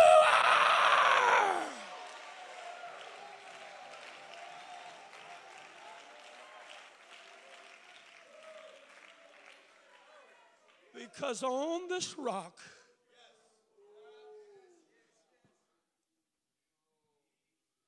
I've come with a heavy heart. Not because I'm afraid of you. Not because I don't believe that you don't want it. But I just know how tempting it is to try to escape the pressure. And to try to escape what seems like is glitz and glamour and gold. I know what it's like to struggle and preach the word and it don't seem like anybody will listen. And somebody across town that's not preaching anything, it seems like. That's why I'm preaching to you. I've come to preach to you. Don't be weary, Gen Z, in well-doing. Because the word works. It's like a hammer. Some Sundays it just is chipping away. And then all of a sudden there's a breaking through. For you will reap if you faint not.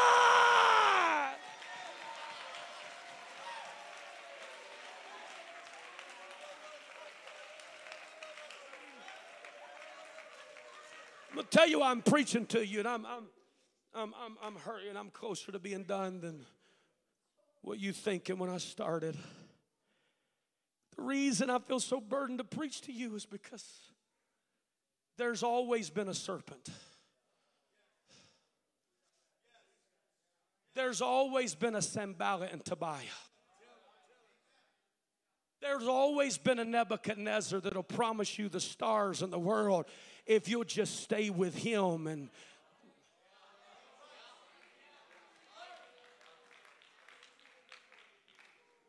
there's always been a Simon the sorcerer that just wants it for his own good and gain. And there's always been those that even Paul would marvel and say, how did you turn from it so soon?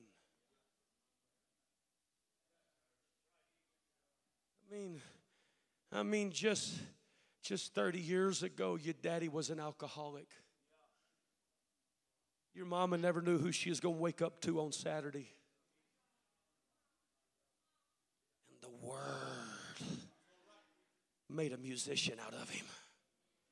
And the Word made a Sunday school teacher out of her. And I marvel that just 30 years later that there might be a grandson or granddaughter in here that says, let's, you know, I don't even know why they have Brother Jackson preaching youth meetings. He's 41, and one of the most stupid things I've heard lately is people questioning why we'd have elders preach at Peak. That's about as stupid as it gets, Brother Williams. I'll tell you why we have elders, because it's not youthfulness that empowers us. It's the Word. And we need somebody that they've got giants on their wall. They've got lions in their den. They've overcome church splits by preaching the Word. They've preached people out of poverty. They've preached people into power.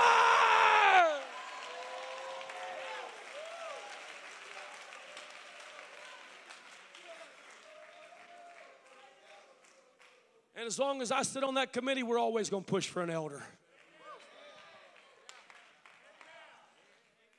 We wasn't hired and can't be fired. That's what's pretty good about it.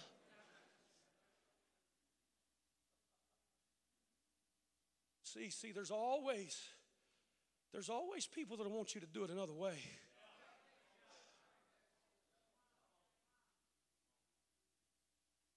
See, it's not intellectualism.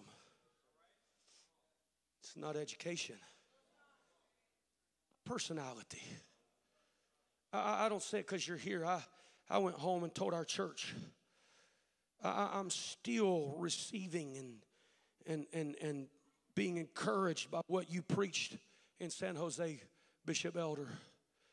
It didn't take a scientist to figure out what you were saying. It didn't take a scholar to connect the dots to where you was going. It was just the Word.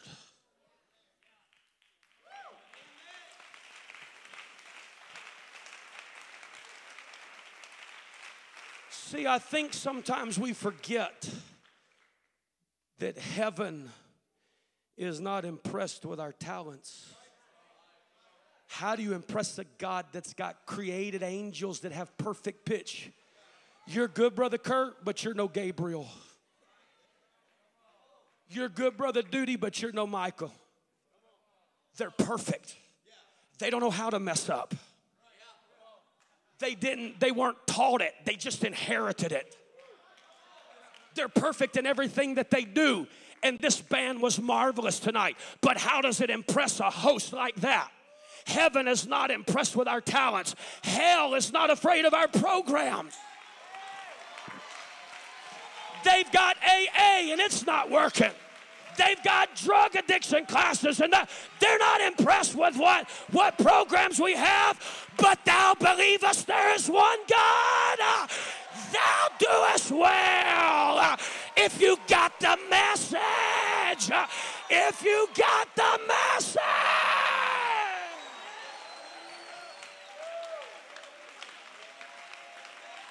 You can have the message and be like Stephen. And while they're throwing stones, you just keep preaching the Word. And Jesus stands up. Or you can have all hell against you and just keep preaching the Word. And the devil starts shaking. You know what I've come to tell you? It's the Word. It's the Word. We don't need playboys. We don't need politicians. We don't need Jezebels. We need some doers of the Word.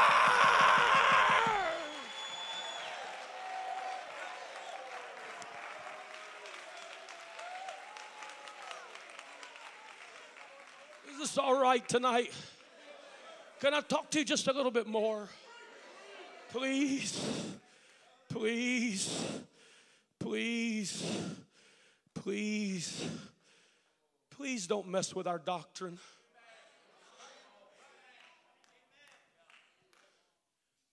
Because, see, it's the message of the new birth that brings power to be delivered. Oh, don't try to water it down. There's still only one doctrine. Except a man be born of the water and of the Spirit. Don't get to feeling so much pressure when you go to somebody's church you've admired all your life to try to preach something fancy. Don't mess with the message. Just preach, "Hear, O Israel, the Lord our God is one," and watch what will happen. Just preach, "Neither is there salvation in any other." And you talk about having extended revivals when they're getting to an altar, when they're coming out of water talking in tongues, when God's changing their life. Please listen to me, young men. Listen to me, young ladies. You gotta keep preaching, "He that believeth and is baptized." You gotta keep preaching. Then Peter said unto them, "Repent, be baptized, every one of you, in the name of Jesus Christ. Receive the Holy Ghost." When you come across an Ethiopian official in Acts 8, you gotta preach Jesus. When you go to Cornelius in Acts 10, preach Jesus. When you come across unbelievers in Acts 19, preach Jesus. Because there's only one Lord, one faith, and one baptism.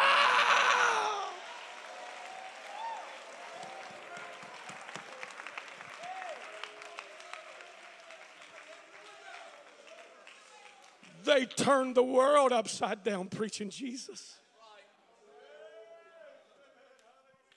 Please don't mess with our message. There are no friends to this bride. You're either righteous or wicked. There's no light doctrine exception. Well, they just don't know. No. Nicodemus, marvel not that I say unto you, boy, you must be born again. Because if you stay flesh, you're going to live and die after the flesh. But if you get the message, I'll make a new creature out of you. You'll walk differently. You'll talk differently. You'll act differently.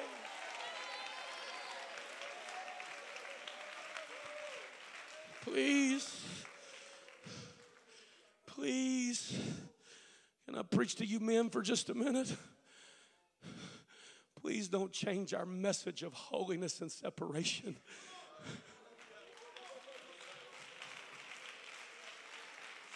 Can I preach to every one of us? Please don't put pressure on our pastor to change because he's worried about what I might do if he don't. Because see, if he changes, it just robs me of what brings power. Because without holiness, I can't see him. And to be received by him, I've got to come out from among them and be separate. And I can't touch the unclean thing. I can't touch it. I can't watch 30-second clips of the basketball game as I'm going to bed, and I can't get just a glimpse of soft pornography, and I can't just send a secret DM and not have power. I can do that and be deceived, but to have power, I've got to quit touching dirty things.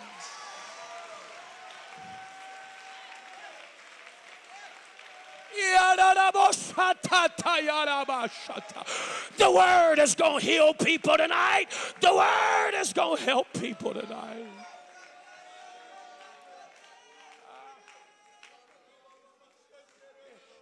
Any of you young men got your phone on you? This ain't a trick question. I ain't fixing to get you. Yeah. Can you just go to your screen time?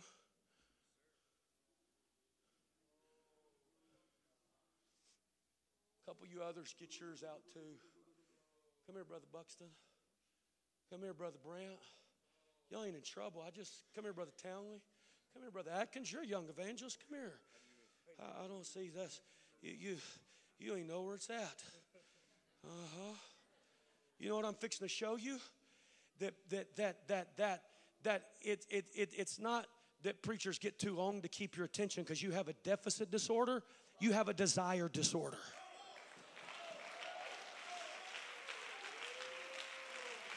Because I'm going to say that the average screen time for most of these that are either saying they're called to be preached or feeling they're called to be preached, I would just about guarantee you that their screen time is 3 hours or exceeding. I mean, am I right or wrong? What's yours, Brother Townley? 7 hours. What's 7 hours? 9 hours. God bless you. You got out of it. It's about that long. Got it off in church. Whew, that's my boy. You see what I'm telling you? And you say, well, I'm just not smart enough to Bible quiz. No, you're spending too much time on your phone.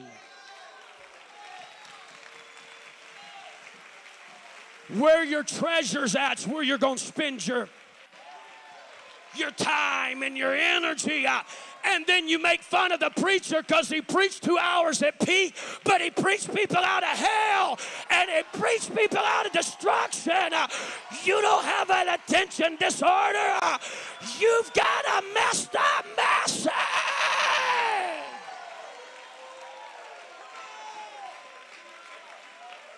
I sure ain't going to ask our pastors about their screen time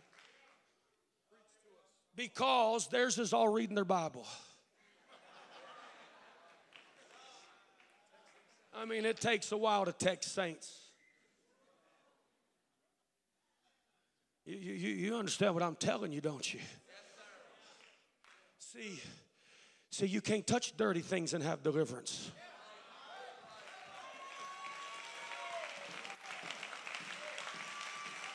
You can't worship God on Sunday night and then go home and watch all the highlights and bow to the idols of the world. And that's why you can't have revival, because it's not your talent. It's not you just showing up and being there. It's not even how big of a check your daddy can write. This power is because of our message.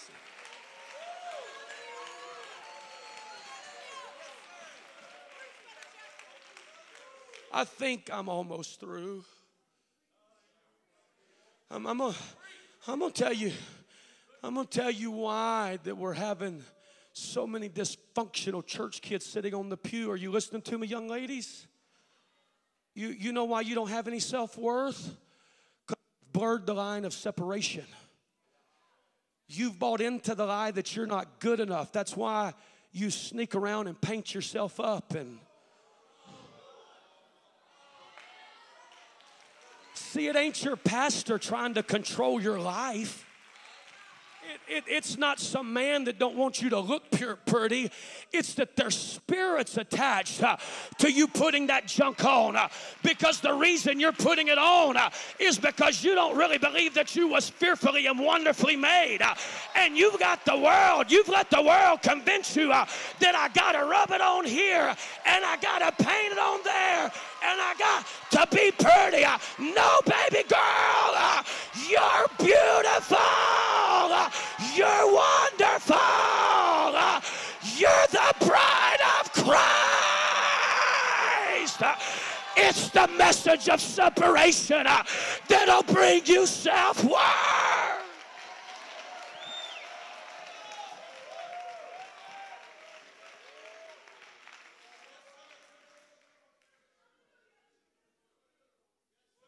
I wish it was just the world, Brother May, having an identity crisis. But it's the church, Brother Holmes. We're losing preachers. We're losing young men. We're losing young women. I was praying about that the other day, Sister Elder, And it just come to me. It was just like, Brother Harry, it was like jumped out at me. It said, how do you think you can dumb down a woman wearing that which pertaineth to a man and then get upset when a man starts wearing that which pertaineth to a woman?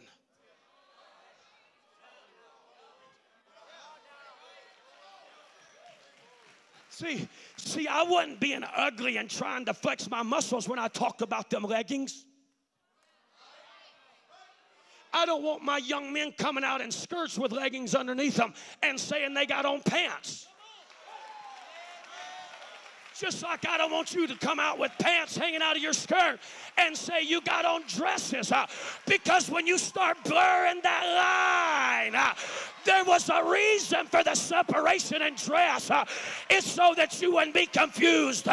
Your mama would raise you dressing you like a man, and you'd know that you was a man. She'd raise you dressing like a lady, and you know that you're a lady. We gotta get back to the masses.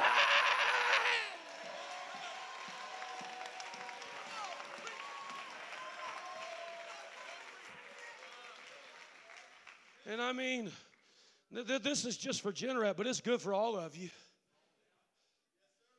If Brother Clack, we don't want our ladies wearing leggings for modesty with a skirt over them, then I don't want to see our young men at home playing basketball in leggings with shorts over them.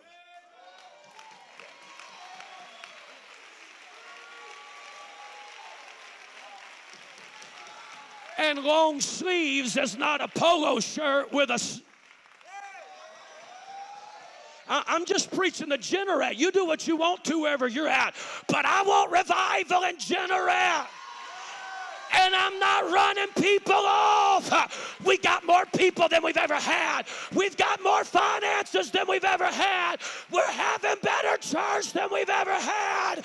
Because the miracle is in our message.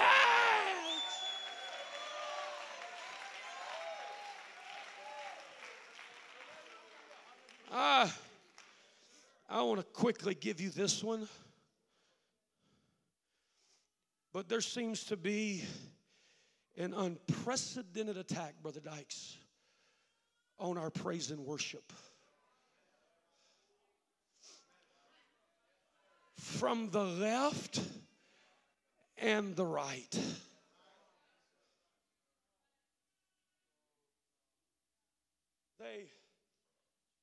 They that don't like it want to accuse us of having rock concerts and light shows and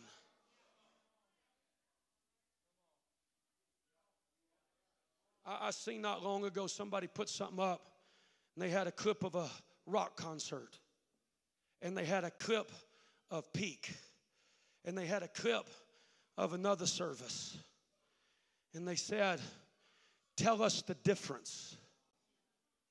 I can tell you the difference. Who we're playing to, who we're playing for, who we're singing about. Music wasn't created in this world. It was created in the heavens.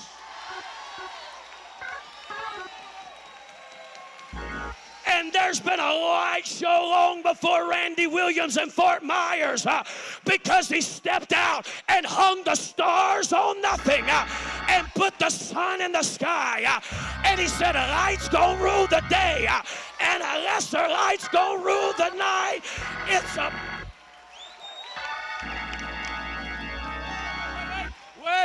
Wait, I know what they're gonna say.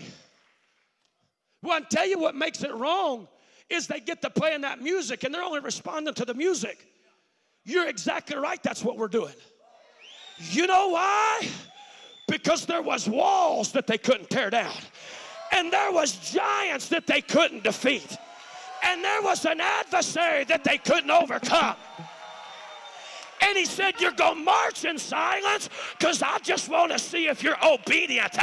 But when it comes time for the wall to fall, when you hear the trumpet, when you hear the strings, when you hear the music, start shouting, start shouting.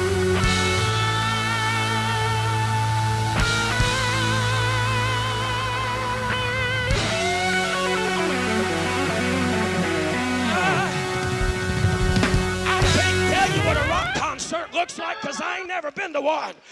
But I can tell you what Pentecost looks like. It looks like hand clapping, twirling, foot stomping, out running, tongue talking. It's loud. It's loud. It's loud. It's loud.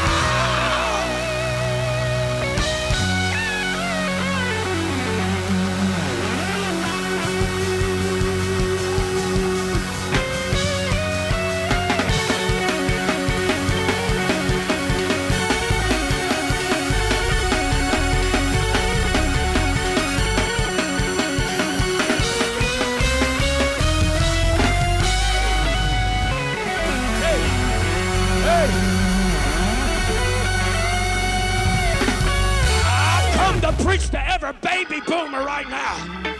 I've come to preach to all the armchair quarterbacks on the internet.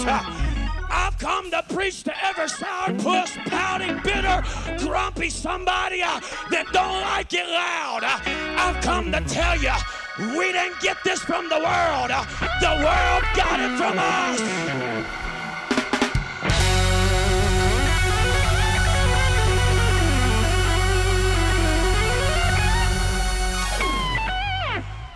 Joshua didn't look at Nebuchadnezzar and say, that was powerful, so let's do it at church. But Nebuchadnezzar got to thinking about Jericho walls. Nebuchadnezzar got to thinking about they were commanded to send up Judah first. Nebuchadnezzar got to thinking about them busting up lamps and shouting with a loud noise. And Nebuchadnezzar says, that works. Would you hear the sound? Would you hear the sound? Like they worship their God. You worship our God. You know what I've come to tell you? Don't mess with our praise. Don't mess with our praise. Don't mess with our loud. Don't mess with our dance. Don't mess with our organ. Don't mess with our stringed instruments. Don't mess with our cymbal.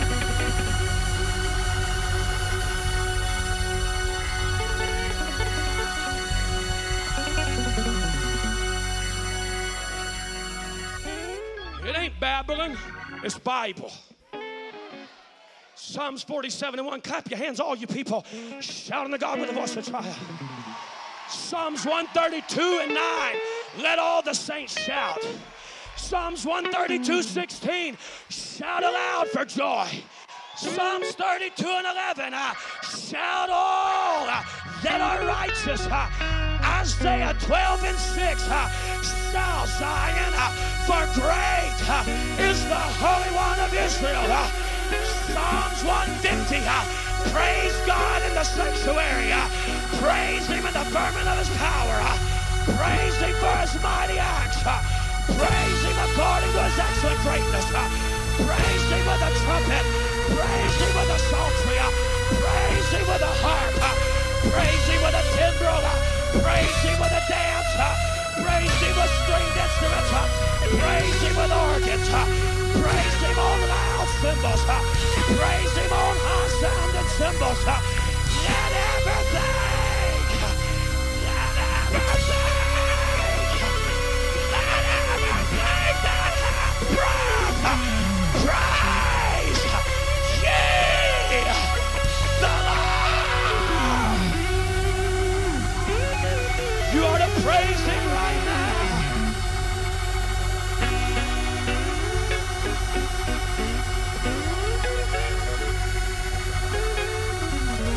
You ought to take somebody by the hand and dance in the Holy Ghost.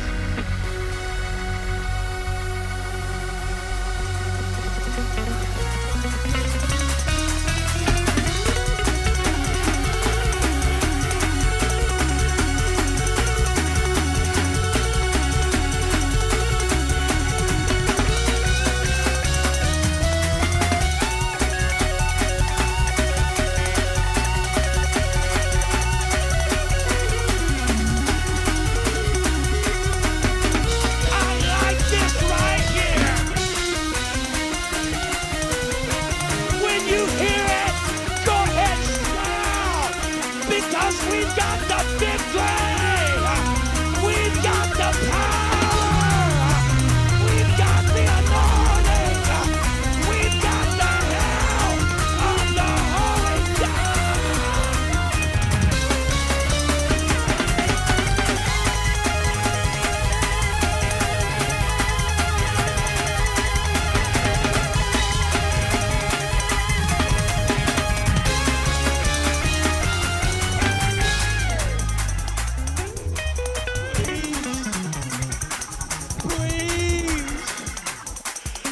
Please.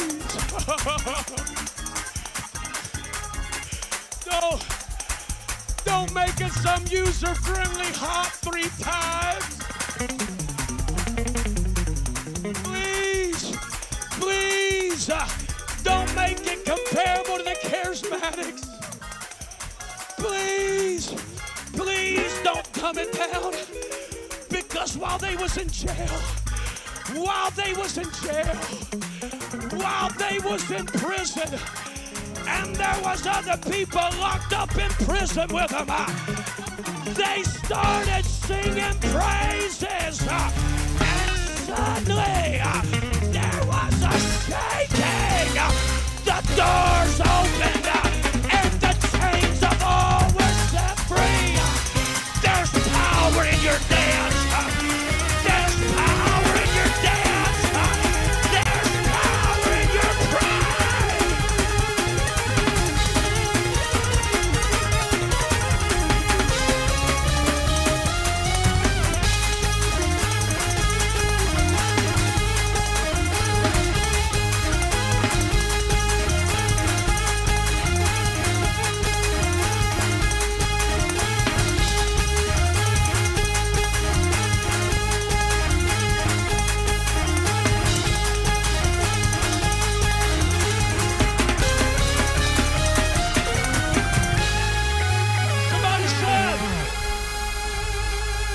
Somebody said, let's show them we can do it without the music. I don't ever want to say that again, because I got to read the Bible, and they did it with the music. And because of the music, he don't get no glory just from the dancer praising him. He gets it when the strings are praising him. He gets it when the cymbals are praising him. He gets it when the organ's praising him. He gets it when the tambourine's praising him. And he gets it when you give him praise.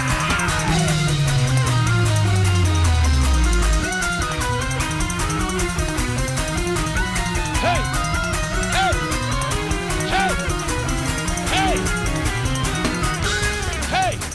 Somebody can dance their way out of depression right now. I'm telling you, I wasn't going to stop here, but I feel an unction. Somebody can dance their way out of suicide right now.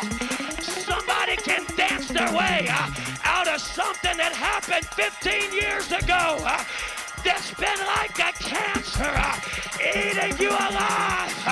It's a wall. It's a giant. But when you hear the music, give him a shout.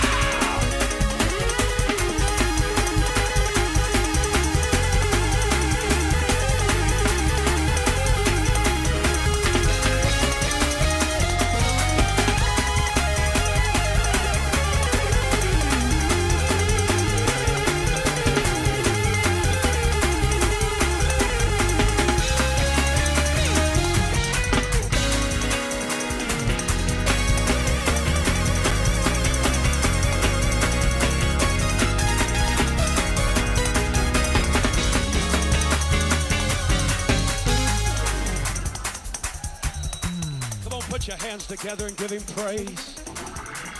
Come on, lift your voice and give him praise.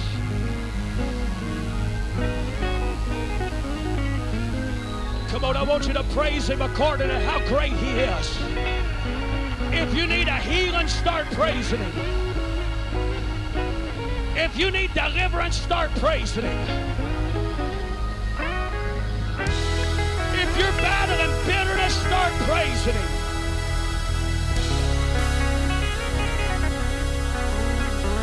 If you've been hurt, start praising him. If you've got a wounded spirit, start praising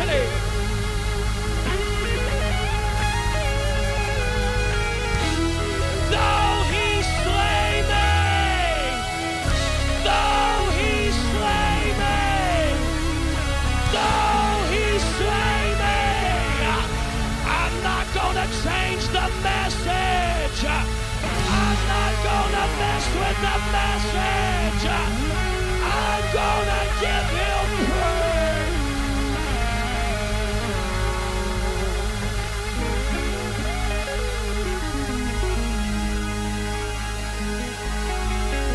Come on, join up with somebody right now.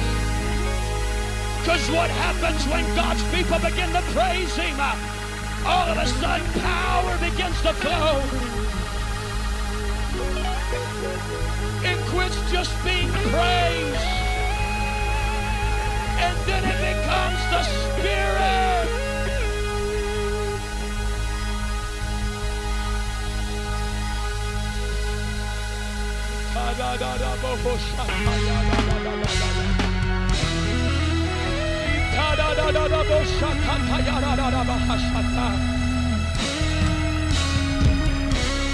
Young lady, the kingdom needs you. Don't mess with the message. Young man, the kingdom needs you. Don't mess with the message. Pastor, the world needs the church. Don't mess with the message.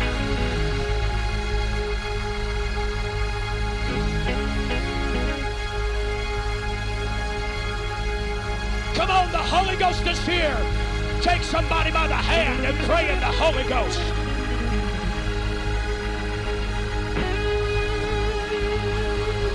You gotta send up Judah, but then this kind, the kind that we need here tonight, it comes through prayer.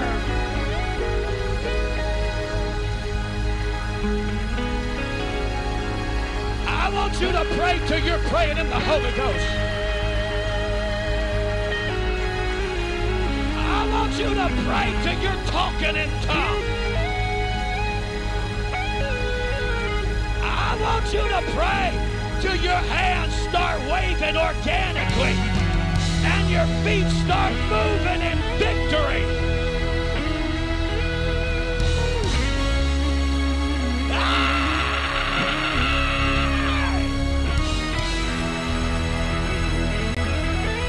Come on, preacher's daughter.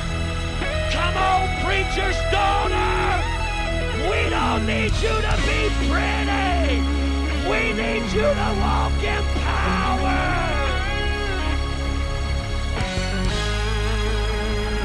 We don't want to see what kind of purse you have.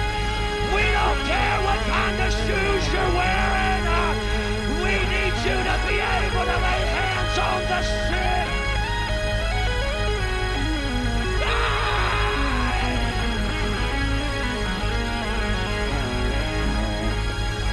Come on, there's some preacher's daughters. There's some preacher's daughters. God's wanting to empower you to start unprecedented revival in your church. Your daddy needs you. Your mama needs you. But you gotta buy in to their message.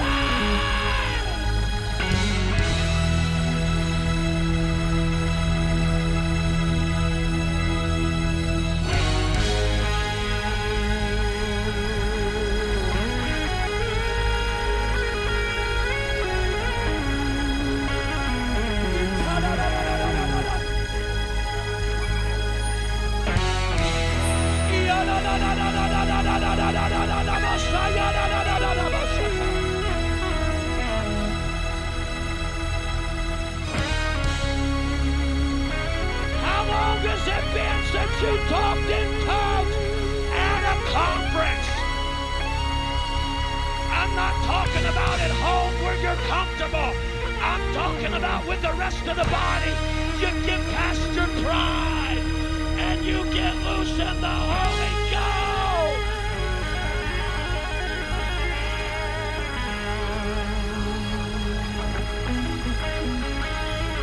Come on, men of God, lay hands on somebody right now. The words healing people, lay hands on them. The words challenging people, The words directing people.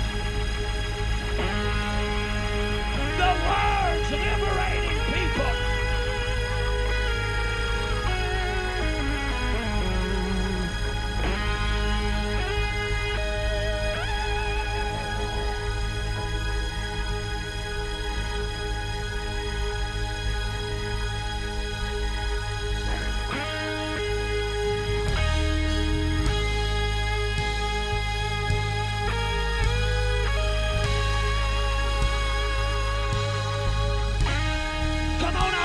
Breaking, I feel it breaking, I feel it breaking.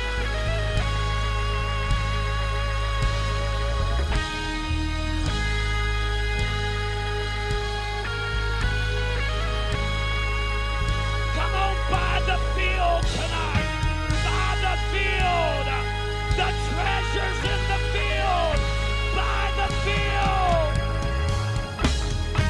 Young man, quit resisting your call. Young evangelist, quit feeling the pressure to preach today. It's the word.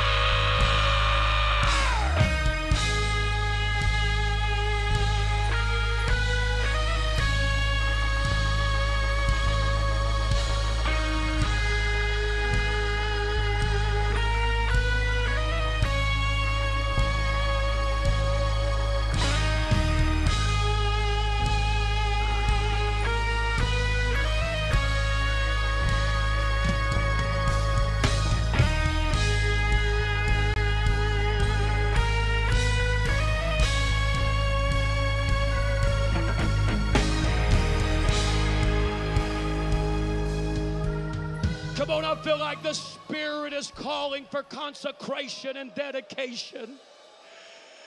Come on, the Spirit is challenging young men and young ladies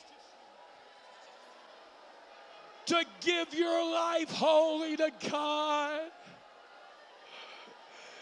There's young ladies here, God's been dealing with you.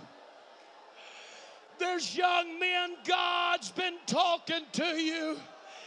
I've watched some of you meeting after meeting after meeting weep tears till they drip off your chin. The Spirit is giving a clarion call. Give yourself to the kingdom. Give yourself to the gospel.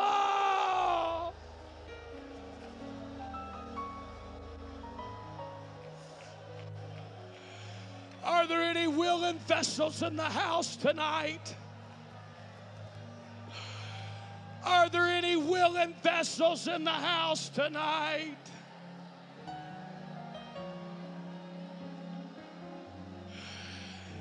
It may be a foreign soil. It may be a home Bible study in your mom and dad's living room.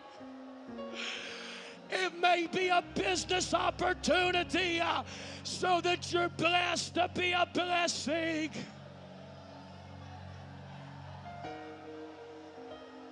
The God of the message is looking for some willing messenger.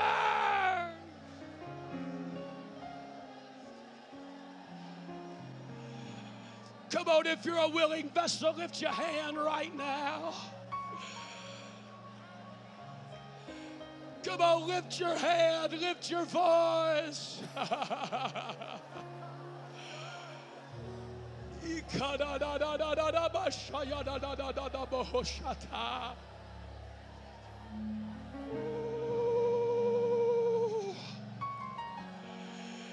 Come on, pastor's son, don't be bitter. Don't be bitter. Step up and proclaim the message. Oh Lord, I consecrate.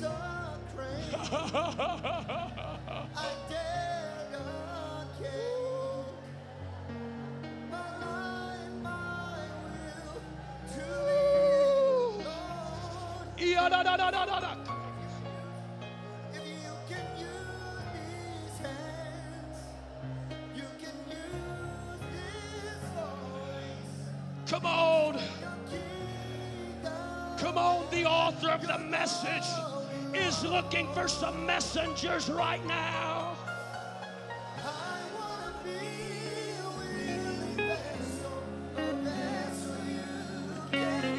I want to be an instrument.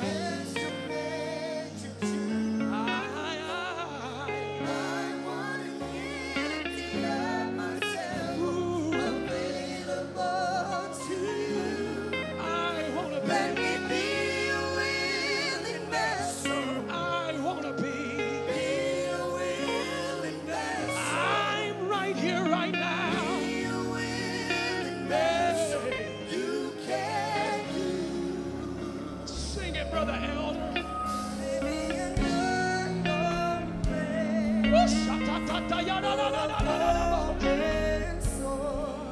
Come on, the Holy Ghost is calling.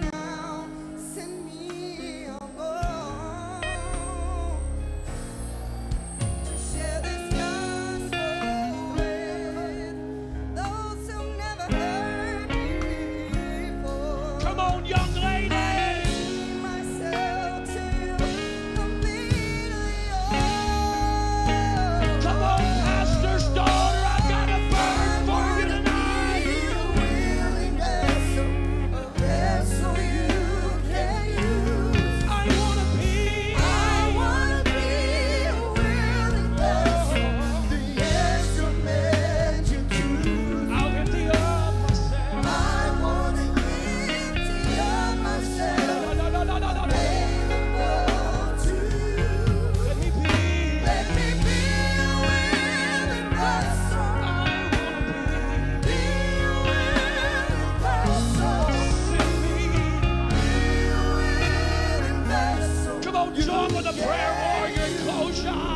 Make yourself available right now. Come on, make yourself available, young man.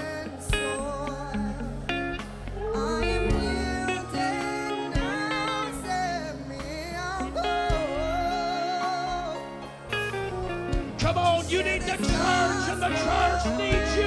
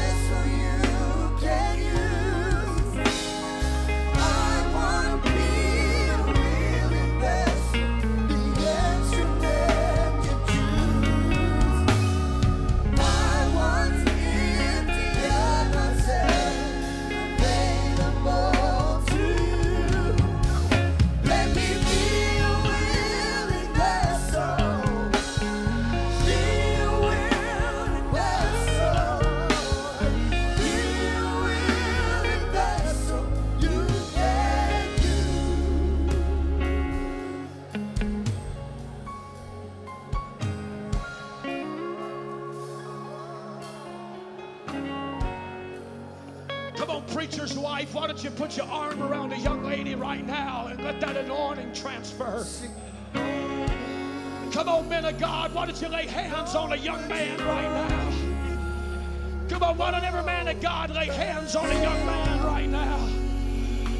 Come on, preacher's wives, I know you're tired, but why don't you find somebody and pray over them right now? I need you to mold me. Make me give it all.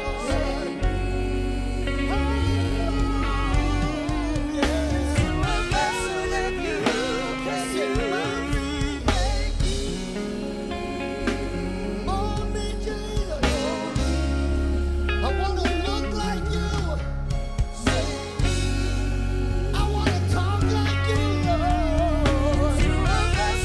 you.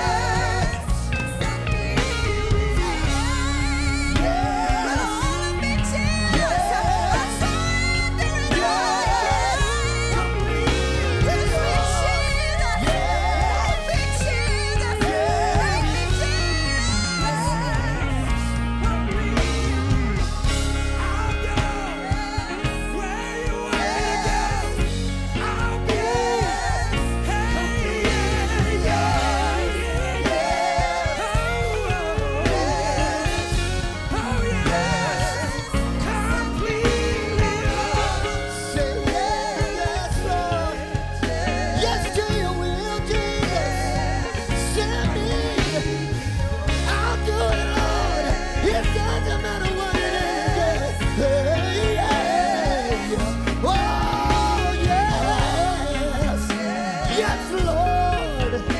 I'm saying yes to you, Jesus. Completely I'm yours. Oh. Come on, come on, come on. The Holy Ghost is still dealing with you. Make that commitment right now. I'll sell out to you, God. I'll give you my body. I'll give you my mind. I'll give you my spirit, God. Yes, completely.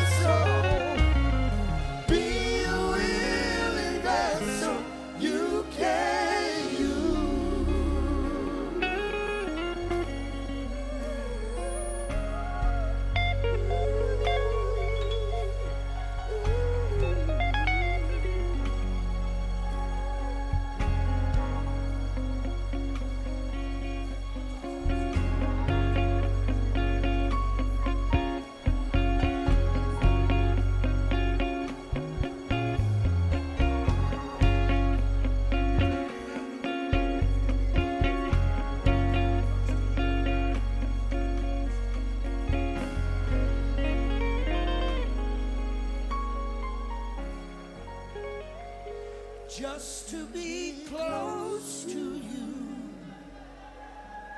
is my desire. Just to be close to you. Just to be close to you. Just to be close to you. Is my desire.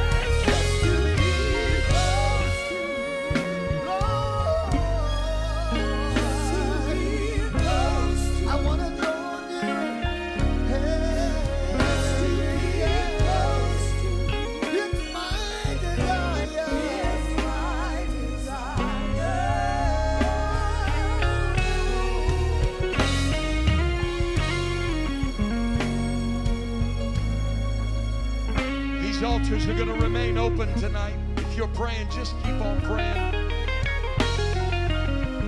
To all of the pastors, ministers, preachers, whenever you're done praying, whenever you're done in this sanctuary, you can make your way through the door to my right, your left. There's dinner prepared for you. Young people, when you're done praying, don't forget to get your ticket to Gator Mike's in the lobby before you leave so that you can get